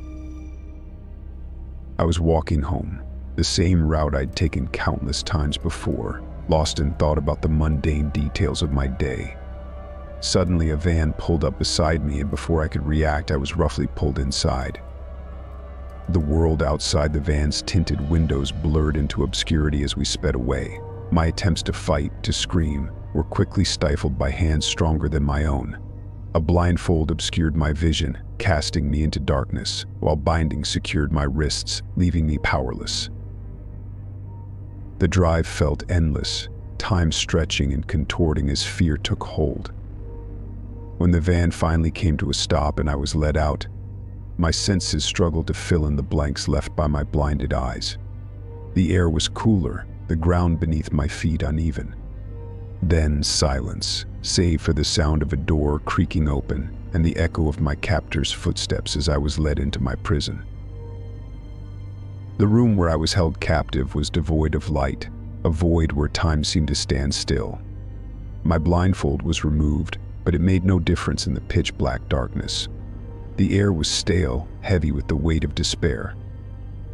I could feel the presence of walls, close and confining, a tangible reminder of my captivity. The silence was oppressive, broken only by the distant, indiscernible sounds of the outside world, a world that felt increasingly remote.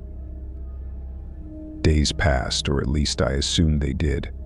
In the absence of light, my internal clock unraveled, leaving me disoriented. Hunger and thirst became constant companions, each passing hour a test of endurance. But it was the not knowing that gnawed at me the most, the identity of my captors, the reason for my abduction, the likelihood of my release. The fear of the unknown was a relentless tormentor, an ever-present shadow that whispered doubts and fueled my despair. Despite the darkness, I clung to hope, a fragile thread in the overwhelming gloom. I listened intently for any sound that might signal rescue, the approach of footsteps, the turn of a key, a voice calling my name. These sounds never came, but my hope persisted, a defiance against the despair that sought to consume me. Escape became an obsession, a focus for my wandering thoughts. I tested the limits of my bindings, the strength of the door that kept me imprisoned. Each attempt was met with failure, but with failure came determination, a resolve to keep trying, to keep fighting for a freedom that seemed increasingly elusive. In the silence and the darkness, my mind became my sanctuary and my tormentor. Memories of my life before captivity played in an endless loop, each one a reminder of what I had lost, of what I was fighting to regain. I planned escapes, imagined rescues, clung to fantasies that kept the terror at bay. Fear and hope waged a constant battle within me, the outcome uncertain. And then, when despair seemed to have the upper hand, there was a change. The sound of a key turning in a lock, the creak of the door as it opened, the rush of fresh air as it filled the room. Light, blinding and pure, invaded the darkness, a herald of change. Figures stood in the doorway, silhouetted against the light, their identities obscured. The end of my captivity was not a moment of triumph but of confusion and relief, a jumble of emotions too complex to unravel. The reasons for my abduction remained a mystery, the identity of my captors a puzzle left unsolved. But in that moment, none of it mattered. I was free, pulled from the darkness into the light, my ordeal a nightmare from which I had finally awoken. The aftermath of my abduction was a journey of healing, of grappling with the shadows that lingered. But within that journey was a story of resilience, of the indomitable spirit that refuses to be extinguished, even in the darkest of times. As I stumbled out of the dark room, the intensity of the light overwhelmed me, forcing my eyes shut after days of unyielding darkness. The hands that guided me out were gentle, a stark contrast to the ones that had violently torn me from my life. Voices surrounded me, soft and reassuring, yet they were as foreign to my ears as the sensation of fresh air on my skin. My rescue was not the end of the ordeal, but the beginning of a new chapter marked by recovery and adjustment. The physical scars were few, but the mental ones etched deep grooves into my psyche. Nightmares haunted my sleep, each one a vivid reliving of my abduction and captivity. The world outside, once familiar and comforting, now seemed fraught with unseen dangers, every stranger a potential threat. The question of why hung over me like a specter. Why had I been taken? What had been the purpose? No answers were forthcoming, the motives of my captors as enigmatic as their identities. The lack of closure was a wound that refused to heal, leaving me to wrestle with the ambiguity of my experience. In the aftermath, the notion of safety became elusive. My home, once a sanctuary, now felt like a fortress that needed constant guarding. Relationships were strained under the weight of my trauma. Friends and family, despite their best intentions, could not fully penetrate the barrier my experience had erected around me. Yet, within this melancholia of fear and uncertainty, a spark of resilience flickered. I began to seek solace in therapy, a space where my fears and anxieties could be unpacked and examined under the light of professional guidance. Each session was a step toward reclaiming the pieces of myself that had been lost in the darkness of that room. Support groups became a lifeline, connecting me with others who had walked similar paths. There was comfort in shared experience, and the understanding that flowed from those who had navigated their own journeys back from the brink. Together, we formed a tapestry of survival, each story a thread that strengthened the whole. As time passed, the sharp edges of my memories dulled, softened by the passage of days and the efforts to rebuild. The act of living became a form of defiance, each mundane activity a declaration of my ongoing recovery. I found joy in small victories, in moments of normalcy that had once seemed forever out of reach. Story 30. The lab was quiet, the kind of silence that amplifies the smallest sounds, the hum of the refrigerator storing samples, the occasional beep of equipment running late-night diagnostics. It was a familiar environment, one that spoke of research, discovery, and the quest for knowledge. But that night, the quest took a turn toward the unknown, transforming the sanctuary of science into a cell of my own making. Working late had become a habit, driven by the urgency of our research. The project was ambitious, a potential breakthrough in the treatment of a virus that had eluded the medical community for years.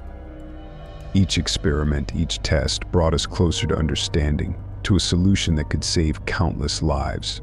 It was this potential that fueled my dedication, that kept me in the lab long after my colleagues had gone home. The mistake happened in a moment of distraction, a lapse in the rigorous protocols that were second nature. A vial slipped from my fingers, shattering on the floor, its contents a deadly mist that I inhaled before I could stop myself. The realization of what had happened was immediate, a cold wave of dread that washed over me as I initiated the emergency quarantine procedures. Alone in the quarantine room, the weight of my mistake pressed down on me. The irony was cruel. I had become a host to the very virus we sought to conquer. The protocols for such an exposure were clear, and I followed them to the letter, documenting the accident, notifying my superiors, and beginning the process of observation and documentation that would define the days to come. As the hours turned into days, the virus took hold. My body became a battleground, a war of attrition between the virus and my immune system. The symptoms started subtly: fatigue, a mild fever, the kind of signs that could easily be dismissed. But I knew what was coming, and I documented each new symptom with clinical detachment, a scientist to the end. The quarantine room became my world, a sterile environment that was both my prison and my sanctuary. Equipment monitored my vital signs, recording data that I hoped would one day contribute to finding a cure. Video messages to my colleagues, my family, became my only means of communication, each one potentially my last. The isolation was profound, a solitude that went beyond the physical separation from the world. There was a mental and emotional distance, a barrier between me and those I loved, forged by the knowledge of what I faced. I clung to hope, not for my own survival, but for the possibility that my ordeal would serve a greater purpose. As the infection progressed, my condition deteriorated. Each entry in my journal, each recorded message became more difficult. Yet I persisted, driven by the need to leave behind something of value, a beacon for those who would continue the fight after I was gone. In the depths of illness, my mind wandered. I thought of the choices that had led me to this moment, of the passion for science that had defined my life. Regrets were a luxury I could not afford. Instead, I focused on the hope that my data, my experience, would contribute to a future where such mistakes were nothing more than a footnote in the history of a conquered disease. My story is not one of heroism, but of a simple mistake with profound consequences. It's a cautionary tale of the risks inherent in our quest for knowledge, of the thin line between discovery and disaster. Yet, it's also a testament to the human spirit, to the drive to contribute to the greater good, even in the face of personal tragedy. As I document these final stages, the world beyond the quarantine room feels both close and infinitely distant. I am a scientist, a researcher, a victim of my own error, but above all, I am human, a single thread in the larger tapestry of our collective struggle against the unseen forces that threaten us. In the waning moments of clarity, as the virus ravaged my body and mind, I found a strange peace amidst the turmoil. It was as if in facing the end, the petty concerns that once occupied my thoughts had fallen away, leaving only the essence of what truly mattered. My life's work, my relationships, the quest for knowledge, all condensed into the purest form of understanding and acceptance. The data I collected, meticulously recorded even as my hands trembled and my vision blurred, became my legacy. Each entry, a snapshot of the battle being waged within me, was a piece of the puzzle for those who would continue the fight. I took solace in the knowledge that, in some small way, my experience would contribute to the greater understanding of the virus, perhaps leading to a breakthrough that would save others from my fate. I thought of my colleagues, brilliant minds united in a common purpose, who would analyze this data, extract insights, and forge ahead. The thought of them, continuing the work we had started together, provided a comfort that the sterile walls of the quarantine room could not. I was leaving behind a torch that others would carry, a flame of discovery that would not be extinguished. As my physical strength waned, my resolve strengthened. The act of documenting, of contributing to the scientific body of knowledge, became a meditation, a final testament to the dedication that had defined my career. Each symptom, each progression of the virus, was recorded with a precision that belied the chaos unfolding within me. The moments of despair, though they came, were fleeting. I had accepted my fate, but not as a victim. Instead, I embraced the role of observer, a scientist to the very end, witnessing the culmination of a life dedicated to understanding the mysteries of the natural world. The support of my family, conveyed through messages and calls, was a balm for the soul. They understood the importance of my work, the need to continue despite the personal cost. Their love and pride, undiminished by the circumstances, were pillars of strength that sustained me. In those final days, the boundaries between life and work, personal and professional, blurred into irrelevance.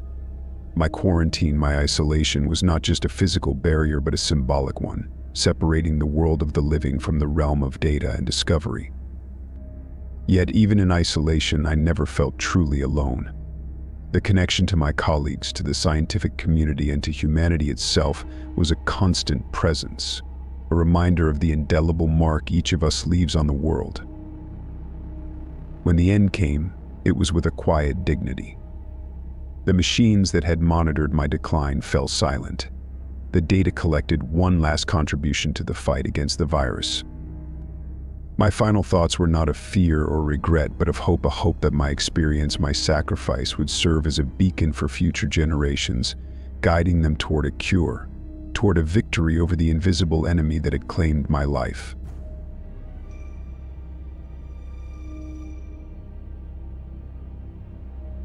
Story 34.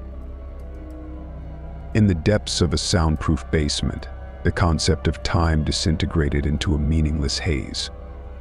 The space was stark, illuminated by the harsh light of a single bulb that never dimmed, turning shadows into my constant companions. This was my world now, a prison meticulously designed by a serial kidnapper whose face I had seen only once, but whose presence haunted every moment. The air was thick with despair, heavy with the knowledge of those who had been here before me and had not left. The first days, or perhaps they were weeks, were a blur of confusion and fear. My mind raced with questions that had no answers. Why me? What did he want? How could I possibly escape? The realization that I was trapped in a soundproof room was a blow that sank me into depths of despair I had never known. Screams for help were swallowed by the suffocating silence, a grim reminder of my isolation. But as the initial shock wore off, a fierce determination took root. I refused to become another nameless victim, forgotten in the darkness. I began to study my prison with a critical eye, searching for any weakness, any oversight in its construction that I could exploit. The door was solid, reinforced, with no visible locks to pick, a barrier that seemed insurmountable.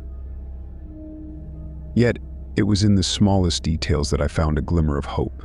The air vent high up on the wall, overlooked in its mundanity, became the focus of my attention. It was narrow, but desperation lent me ingenuity. I started to dismantle my bed, using the metal frame to fashion tools, pieces of wire to probe and explore the screws that held the grate in place. Each night, as I worked by the dim light, the sound of my heart pounding in my chest was the only indication of time passing. The fear of discovery loomed large, a specter that threatened to paralyze me. But the thought of freedom, of escaping the clutches of a monster, drove me forward. My fingers bled, my muscles ached, but with each passing night, the vent began to yield, the screws loosening under my persistent efforts. Food and water were delivered through a slot in the door, my only contact with the outside world. I began to hoard the plastic utensils, anything that could be repurposed into a tool, a weapon. I mapped out the layout of the basement in my mind, rehearsing the steps I would take once I got through the vent, the paths I could take to evade capture. The day finally came when the vent was open enough to squeeze through. My body was weak from malnutrition, but adrenaline surged through my veins, a potent cocktail of fear and hope. I pushed myself through the narrow opening, scraping against metal edges, fighting against the claustrophobic grip of the duct. The crawl was torturous, a physical and mental ordeal that tested the limits of my endurance. But when I emerged, covered in dust and sweat, into the dimly lit corridors of the house above, a rush of exhilaration swept through me. I was out of the basement, but not yet free. The house was silent, a maze of shadows and danger. I moved with caution, avoiding creaking floorboards, pausing at every sound. The knowledge that the kidnapper could return at any moment was a constant thrum of anxiety that propelled me forward. My escape was a gamble, each step a roll of the dice. When I finally reached the back door, my hands trembling as I turned the lock, the night air hit me with the force of a revelation. I was free, but freedom was not without its costs. The world I stepped back into was not the one I had left behind. The ordeal had changed me, marked me in ways visible and invisible. The police were called, statements taken, but the man who had taken me remained a shadow, a question mark that loomed over my recovery. My story was one of survival, of a fight clawed from the depths of despair. But it was also a reminder of the darkness that exists in the world, a darkness I had stared into and overcome. Story 35. As the last of the daylight bled away, replaced by an ominous reddish hue that painted the sky, I knew I was in for a night unlike any other. The wildfires that had been a distant, somewhat abstract threat had crept closer with a voracity that defied belief, encircling my home with a barrier of flames and smoke. The air, thick with the scent of burning pine and ash, made every breath a battle. It was as though the very atmosphere sought to suffocate me, to claim me as another victim of the relentless inferno. The power had gone out hours ago, leaving me with nothing but the flickering light of candles and the haunting glow of the fire outside to combat the encroaching darkness. My phone, now a precious lifeline to the outside world, lay in my hand, its battery symbol flashing ominously.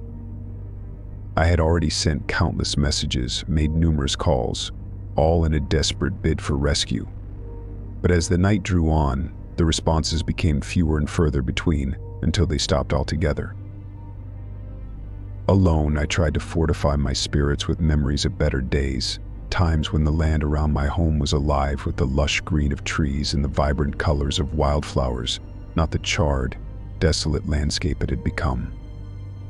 The sound of the fire was a constant companion, a roaring in the distance that grew ever louder, ever closer. It was the sound of my impending doom. I had prepared as best as I could, following every guideline for wildfire safety. The house was sealed, the area around it cleared of anything that could fuel the flames further. Yet, as I watched the fire advance, I couldn't help but feel how futile my efforts were against the sheer force of nature. The realization that my home, my sanctuary, might soon be reduced to ashes was a weight on my soul. In a moment of desperation, I ventured to the roof, hoping to catch sight of any sign of rescue through the smog. The ladder groaned under my weight, a stark reminder of the fragility of everything I had taken for granted.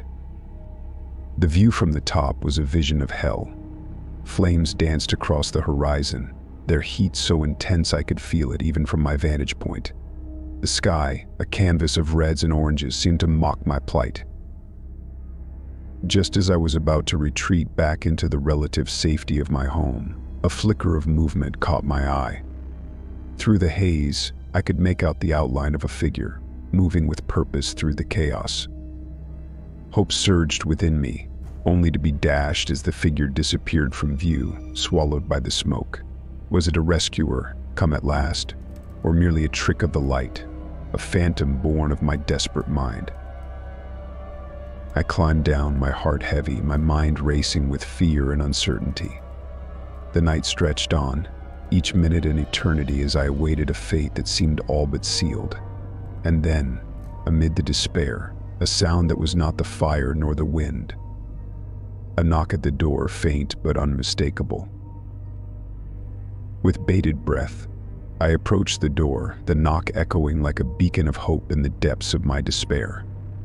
The very idea of someone being out there, someone coming to my aid in this inferno, seemed too good to be true. Yet the knocking persisted, urgent and insistent. I unlatched the door, bracing myself for what or who I might find on the other side. Through the smoke, a figure materialized, clad in the unmistakable gear of a firefighter. His mask obscured his face, but his eyes spoke volumes, conveying a mix of determination and concern. "We need to move," now he said, his voice muffled but clear. I was stunned, relief flooding through me, followed swiftly by adrenaline. The rescue I had deemed increasingly unlikely had arrived in the 11th hour. He led me away from the house, toward the safety of a waiting vehicle. Glancing back, I saw my home for what I feared would be the last time, its familiar contours outlined against the fiery backdrop. The firefighter guided me through the smoke and debris with a firm hand, his presence a calming force in the midst of chaos. As we drove away, the scale of the wildfire became apparent. What had once been a picturesque landscape was now a war zone, nature's fury unleashed. The firefighter told me stories of the front lines, of homes saved and lost, of the relentless battle against the advancing flames. His voice, though tinged with fatigue, carried a note of unwavering resolve. It was a reminder that even in the face of overwhelming adversity, there were those who stood ready to confront it head-on. The journey to safety was a blur, the scenes outside the window merging into a nightmarish tableau. Yet, within the confines of the vehicle, there was a semblance of safety, a temporary reprieve from the hell outside. The firefighter's presence was a constant reassurance, a beacon of humanity in the darkness. Finally, we reached the evacuation center, a hive of activity and refuge for those displaced by the fire. The air here was clearer, the sky less menacing, but the sense of loss was palpable. Families huddled together, faces etched with fear and exhaustion, their stories written in the ash that coated their clothes and skin. As I stepped into the center, the reality of my situation sank in. I was safe, but at what cost? My home, my memories, were they now just embers in the wind? Yet, amidst the grief, there was a spark of something else: gratitude. Gratitude for the bravery of those like the firefighter who had risked everything to guide me to safety, for the resilience of a community banding together in the face of disaster. Story 36. The boundless sea stretched out before me, a vast expanse of undulating waves beneath the starlit sky. Embarking on a solo voyage across the Atlantic had been a dream of mine, a test of endurance, skill, and will against the might of the ocean. For weeks, I had sailed under the sun and stars, the wind and waves my constant companions, but nothing could have prepared me for the terror that awaited me in the heart of the night. It was a night like any other, with the gentle rocking of the boat lulling me into a sense of complacency. The breeze was favorable, the sky clear, and the sea seemingly at peace with my intrusion upon its domain. Then, without warning, the world turned upside down. A rogue wave, a monstrous wall of water emerging from the darkness, struck with the fury of Poseidon himself. In an instant, my boat capsized, tossing me into the cold, unforgiving embrace of the Atlantic.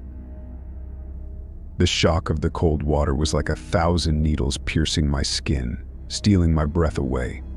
Panic set in as I struggled to surface, the weight of my soaked clothes pulling me down into the depths.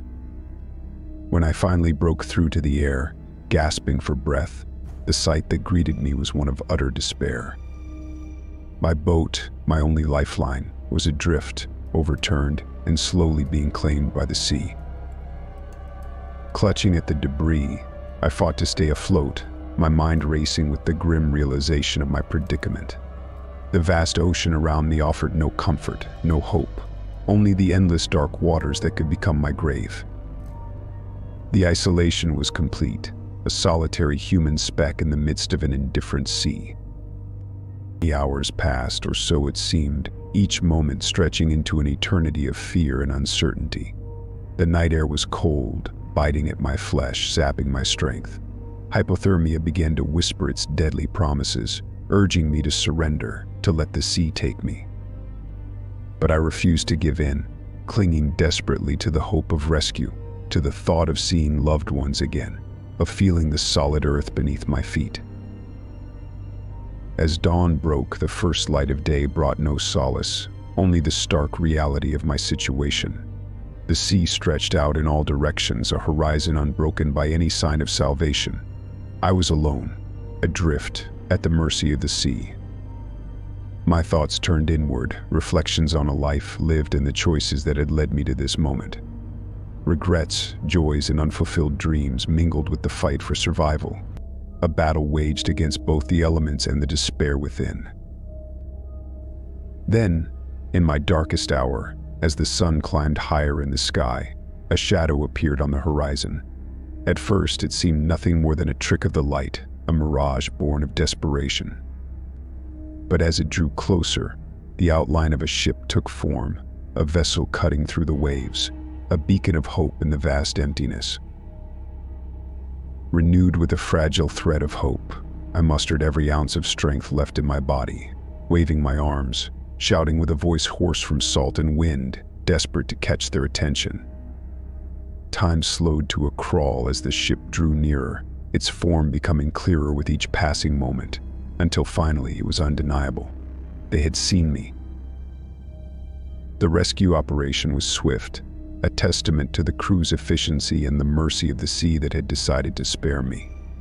A small rescue boat was lowered into the water, its engine cutting through the waves as it made its way toward me. Hands reached out, pulling me from the cold grasp of the ocean, wrapping me in blankets and offering me sips of warm liquid that sparked life back into my shivering body. As the ship carried me away from the site of my ordeal, I watched the ocean's expanse, a mix of fear and awe still gripping my heart. The sea, with its unmatched power and indifference, had reminded me of my insignificance in the face of nature's vastness. Yet within that same immensity, I had found a will to survive, a determination to cling to life against all odds. The journey to safety was long, giving me hours to reflect on the experience that had brought me to the brink and back. My rescuers, a crew aboard a cargo ship making its routine crossing, became my temporary companions. They shared their stories of the sea, tales of beauty and danger, of storms weathered and calm seas cherished. In their camaraderie, I found a semblance of peace, a sense of belonging to a community that understood the call of the ocean. Upon reaching land, the solid ground beneath my feet felt strange, almost foreign, after the ordeal at sea. The world seemed different, or perhaps I was the one who had changed. The experience had left its mark, a reminder of the fragility of life and the strength required to face the unknown. In the days and weeks that followed, my story became one of many, a testament to the unpredictability of the sea and the resilience of the human spirit. I had faced my deepest fears, battled against the odds, and emerged with a newfound appreciation for the preciousness of each moment. The sea, once a realm of adventure and freedom, now held a deeper meaning for me. It was a place of profound power and mystery, capable of both destruction and renewal. My journey across the Atlantic had not ended as I had planned, but it had given me something far more valuable, a deeper understanding of myself and the world around me.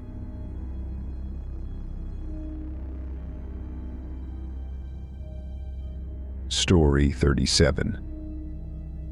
Imagine the cold, chilling air of a late night in a bustling city, where the streets are mostly deserted, leaving only the whispers of the wind and the occasional distant siren to break the silence.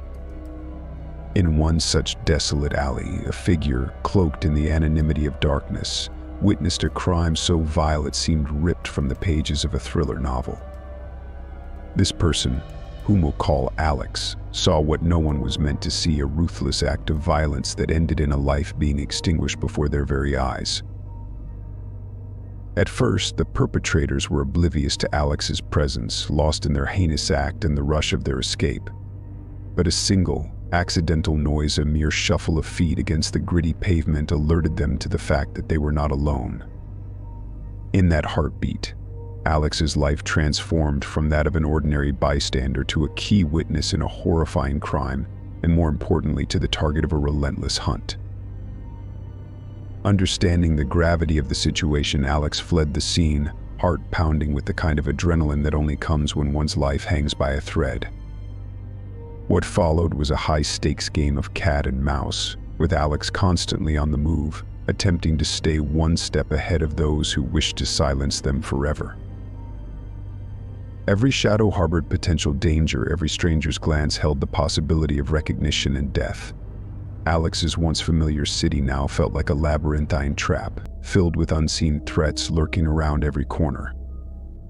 The need to remain invisible dictated every aspect of Alex's life, from the abandonment of their apartment and possessions to the adoption of disguises and the avoidance of any form of electronic communication that could lead the perpetrators to their doorstep. As the days turned into weeks, the psychological toll of constant vigilance and isolation began to wear on Alex. Paranoia became a constant companion, whispering that trust was a luxury they could no longer afford, even amongst friends and family who might inadvertently lead danger to their hideaway. But the human spirit is resilient. Despite the overwhelming fear and the seemingly insurmountable odds, Alex found moments of courage and determination. They realized that living in the shadows was no life at all, and that the only way out of this nightmare was to bring the perpetrators to justice. Gathering evidence without exposing themselves, Alex began to document everything they remembered about the crime, the perpetrators, and the events that followed. The decision to reach out to the authorities was not taken lightly. It was a calculated risk that put everything on the line: their safety, their anonymity, and their future. But with meticulous planning and the support of a dedicated detective who believed in their story, Alex stepped out of the shadows to testify, turning the table on those who sought to silence them. The trial was a spectacle, drawing attention from the media and the public alike. With every detail that emerged, the horror of that night in the alley and the subsequent chase unfolded, captivating and horrifying in equal measure. The perpetrators, confident in their power and influence, were unprepared for the strength of a silent witness who, despite everything, stood firm and spoke the truth. In the end, justice was served. The criminals were convicted, not just for the crime in the alley, but for the corruption and violence that had allowed them to believe they were untouchable. And Alex, once a silent witness, became a symbol of courage and resilience, a reminder that even in the face of unimaginable danger, one person's determination can shine a light on the darkest deeds and bring about justice.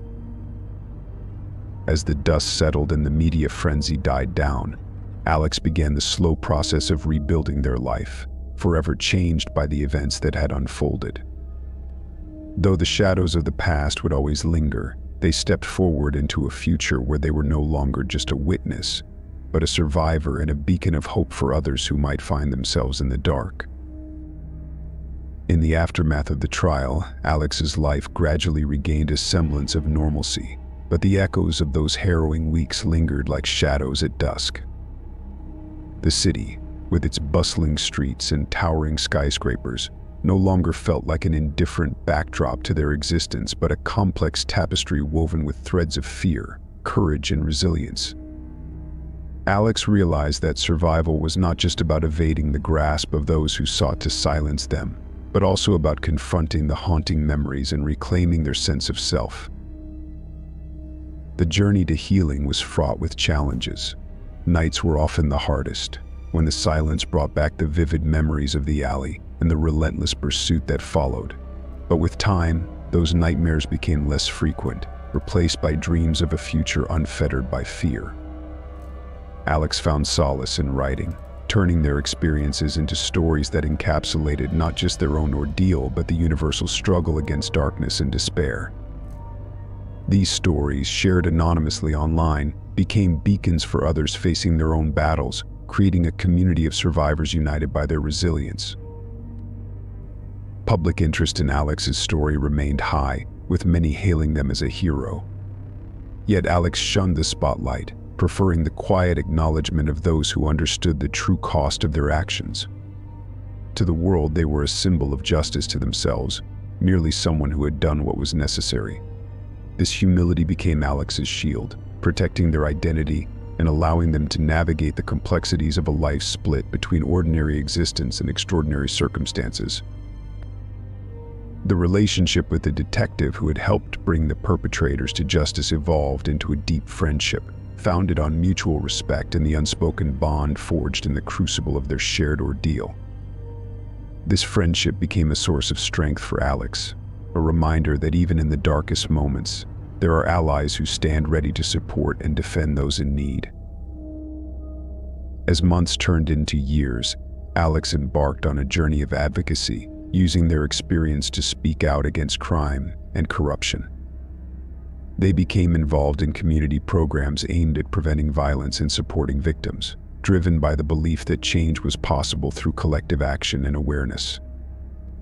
This work, though emotionally taxing, was also deeply rewarding, offering a sense of purpose that transcended their own survival. In time, Alex realized that their experience had imbued them with a profound understanding of the human condition, the capacity for both unspeakable evil and incredible bravery. This duality, once a source of confusion and despair, now inspired a more nuanced view of the world, one where light and darkness coexist, and the battle between them is never-ending. The alley, once a place of horror, transformed in Alex's mind into a symbol of their transformation.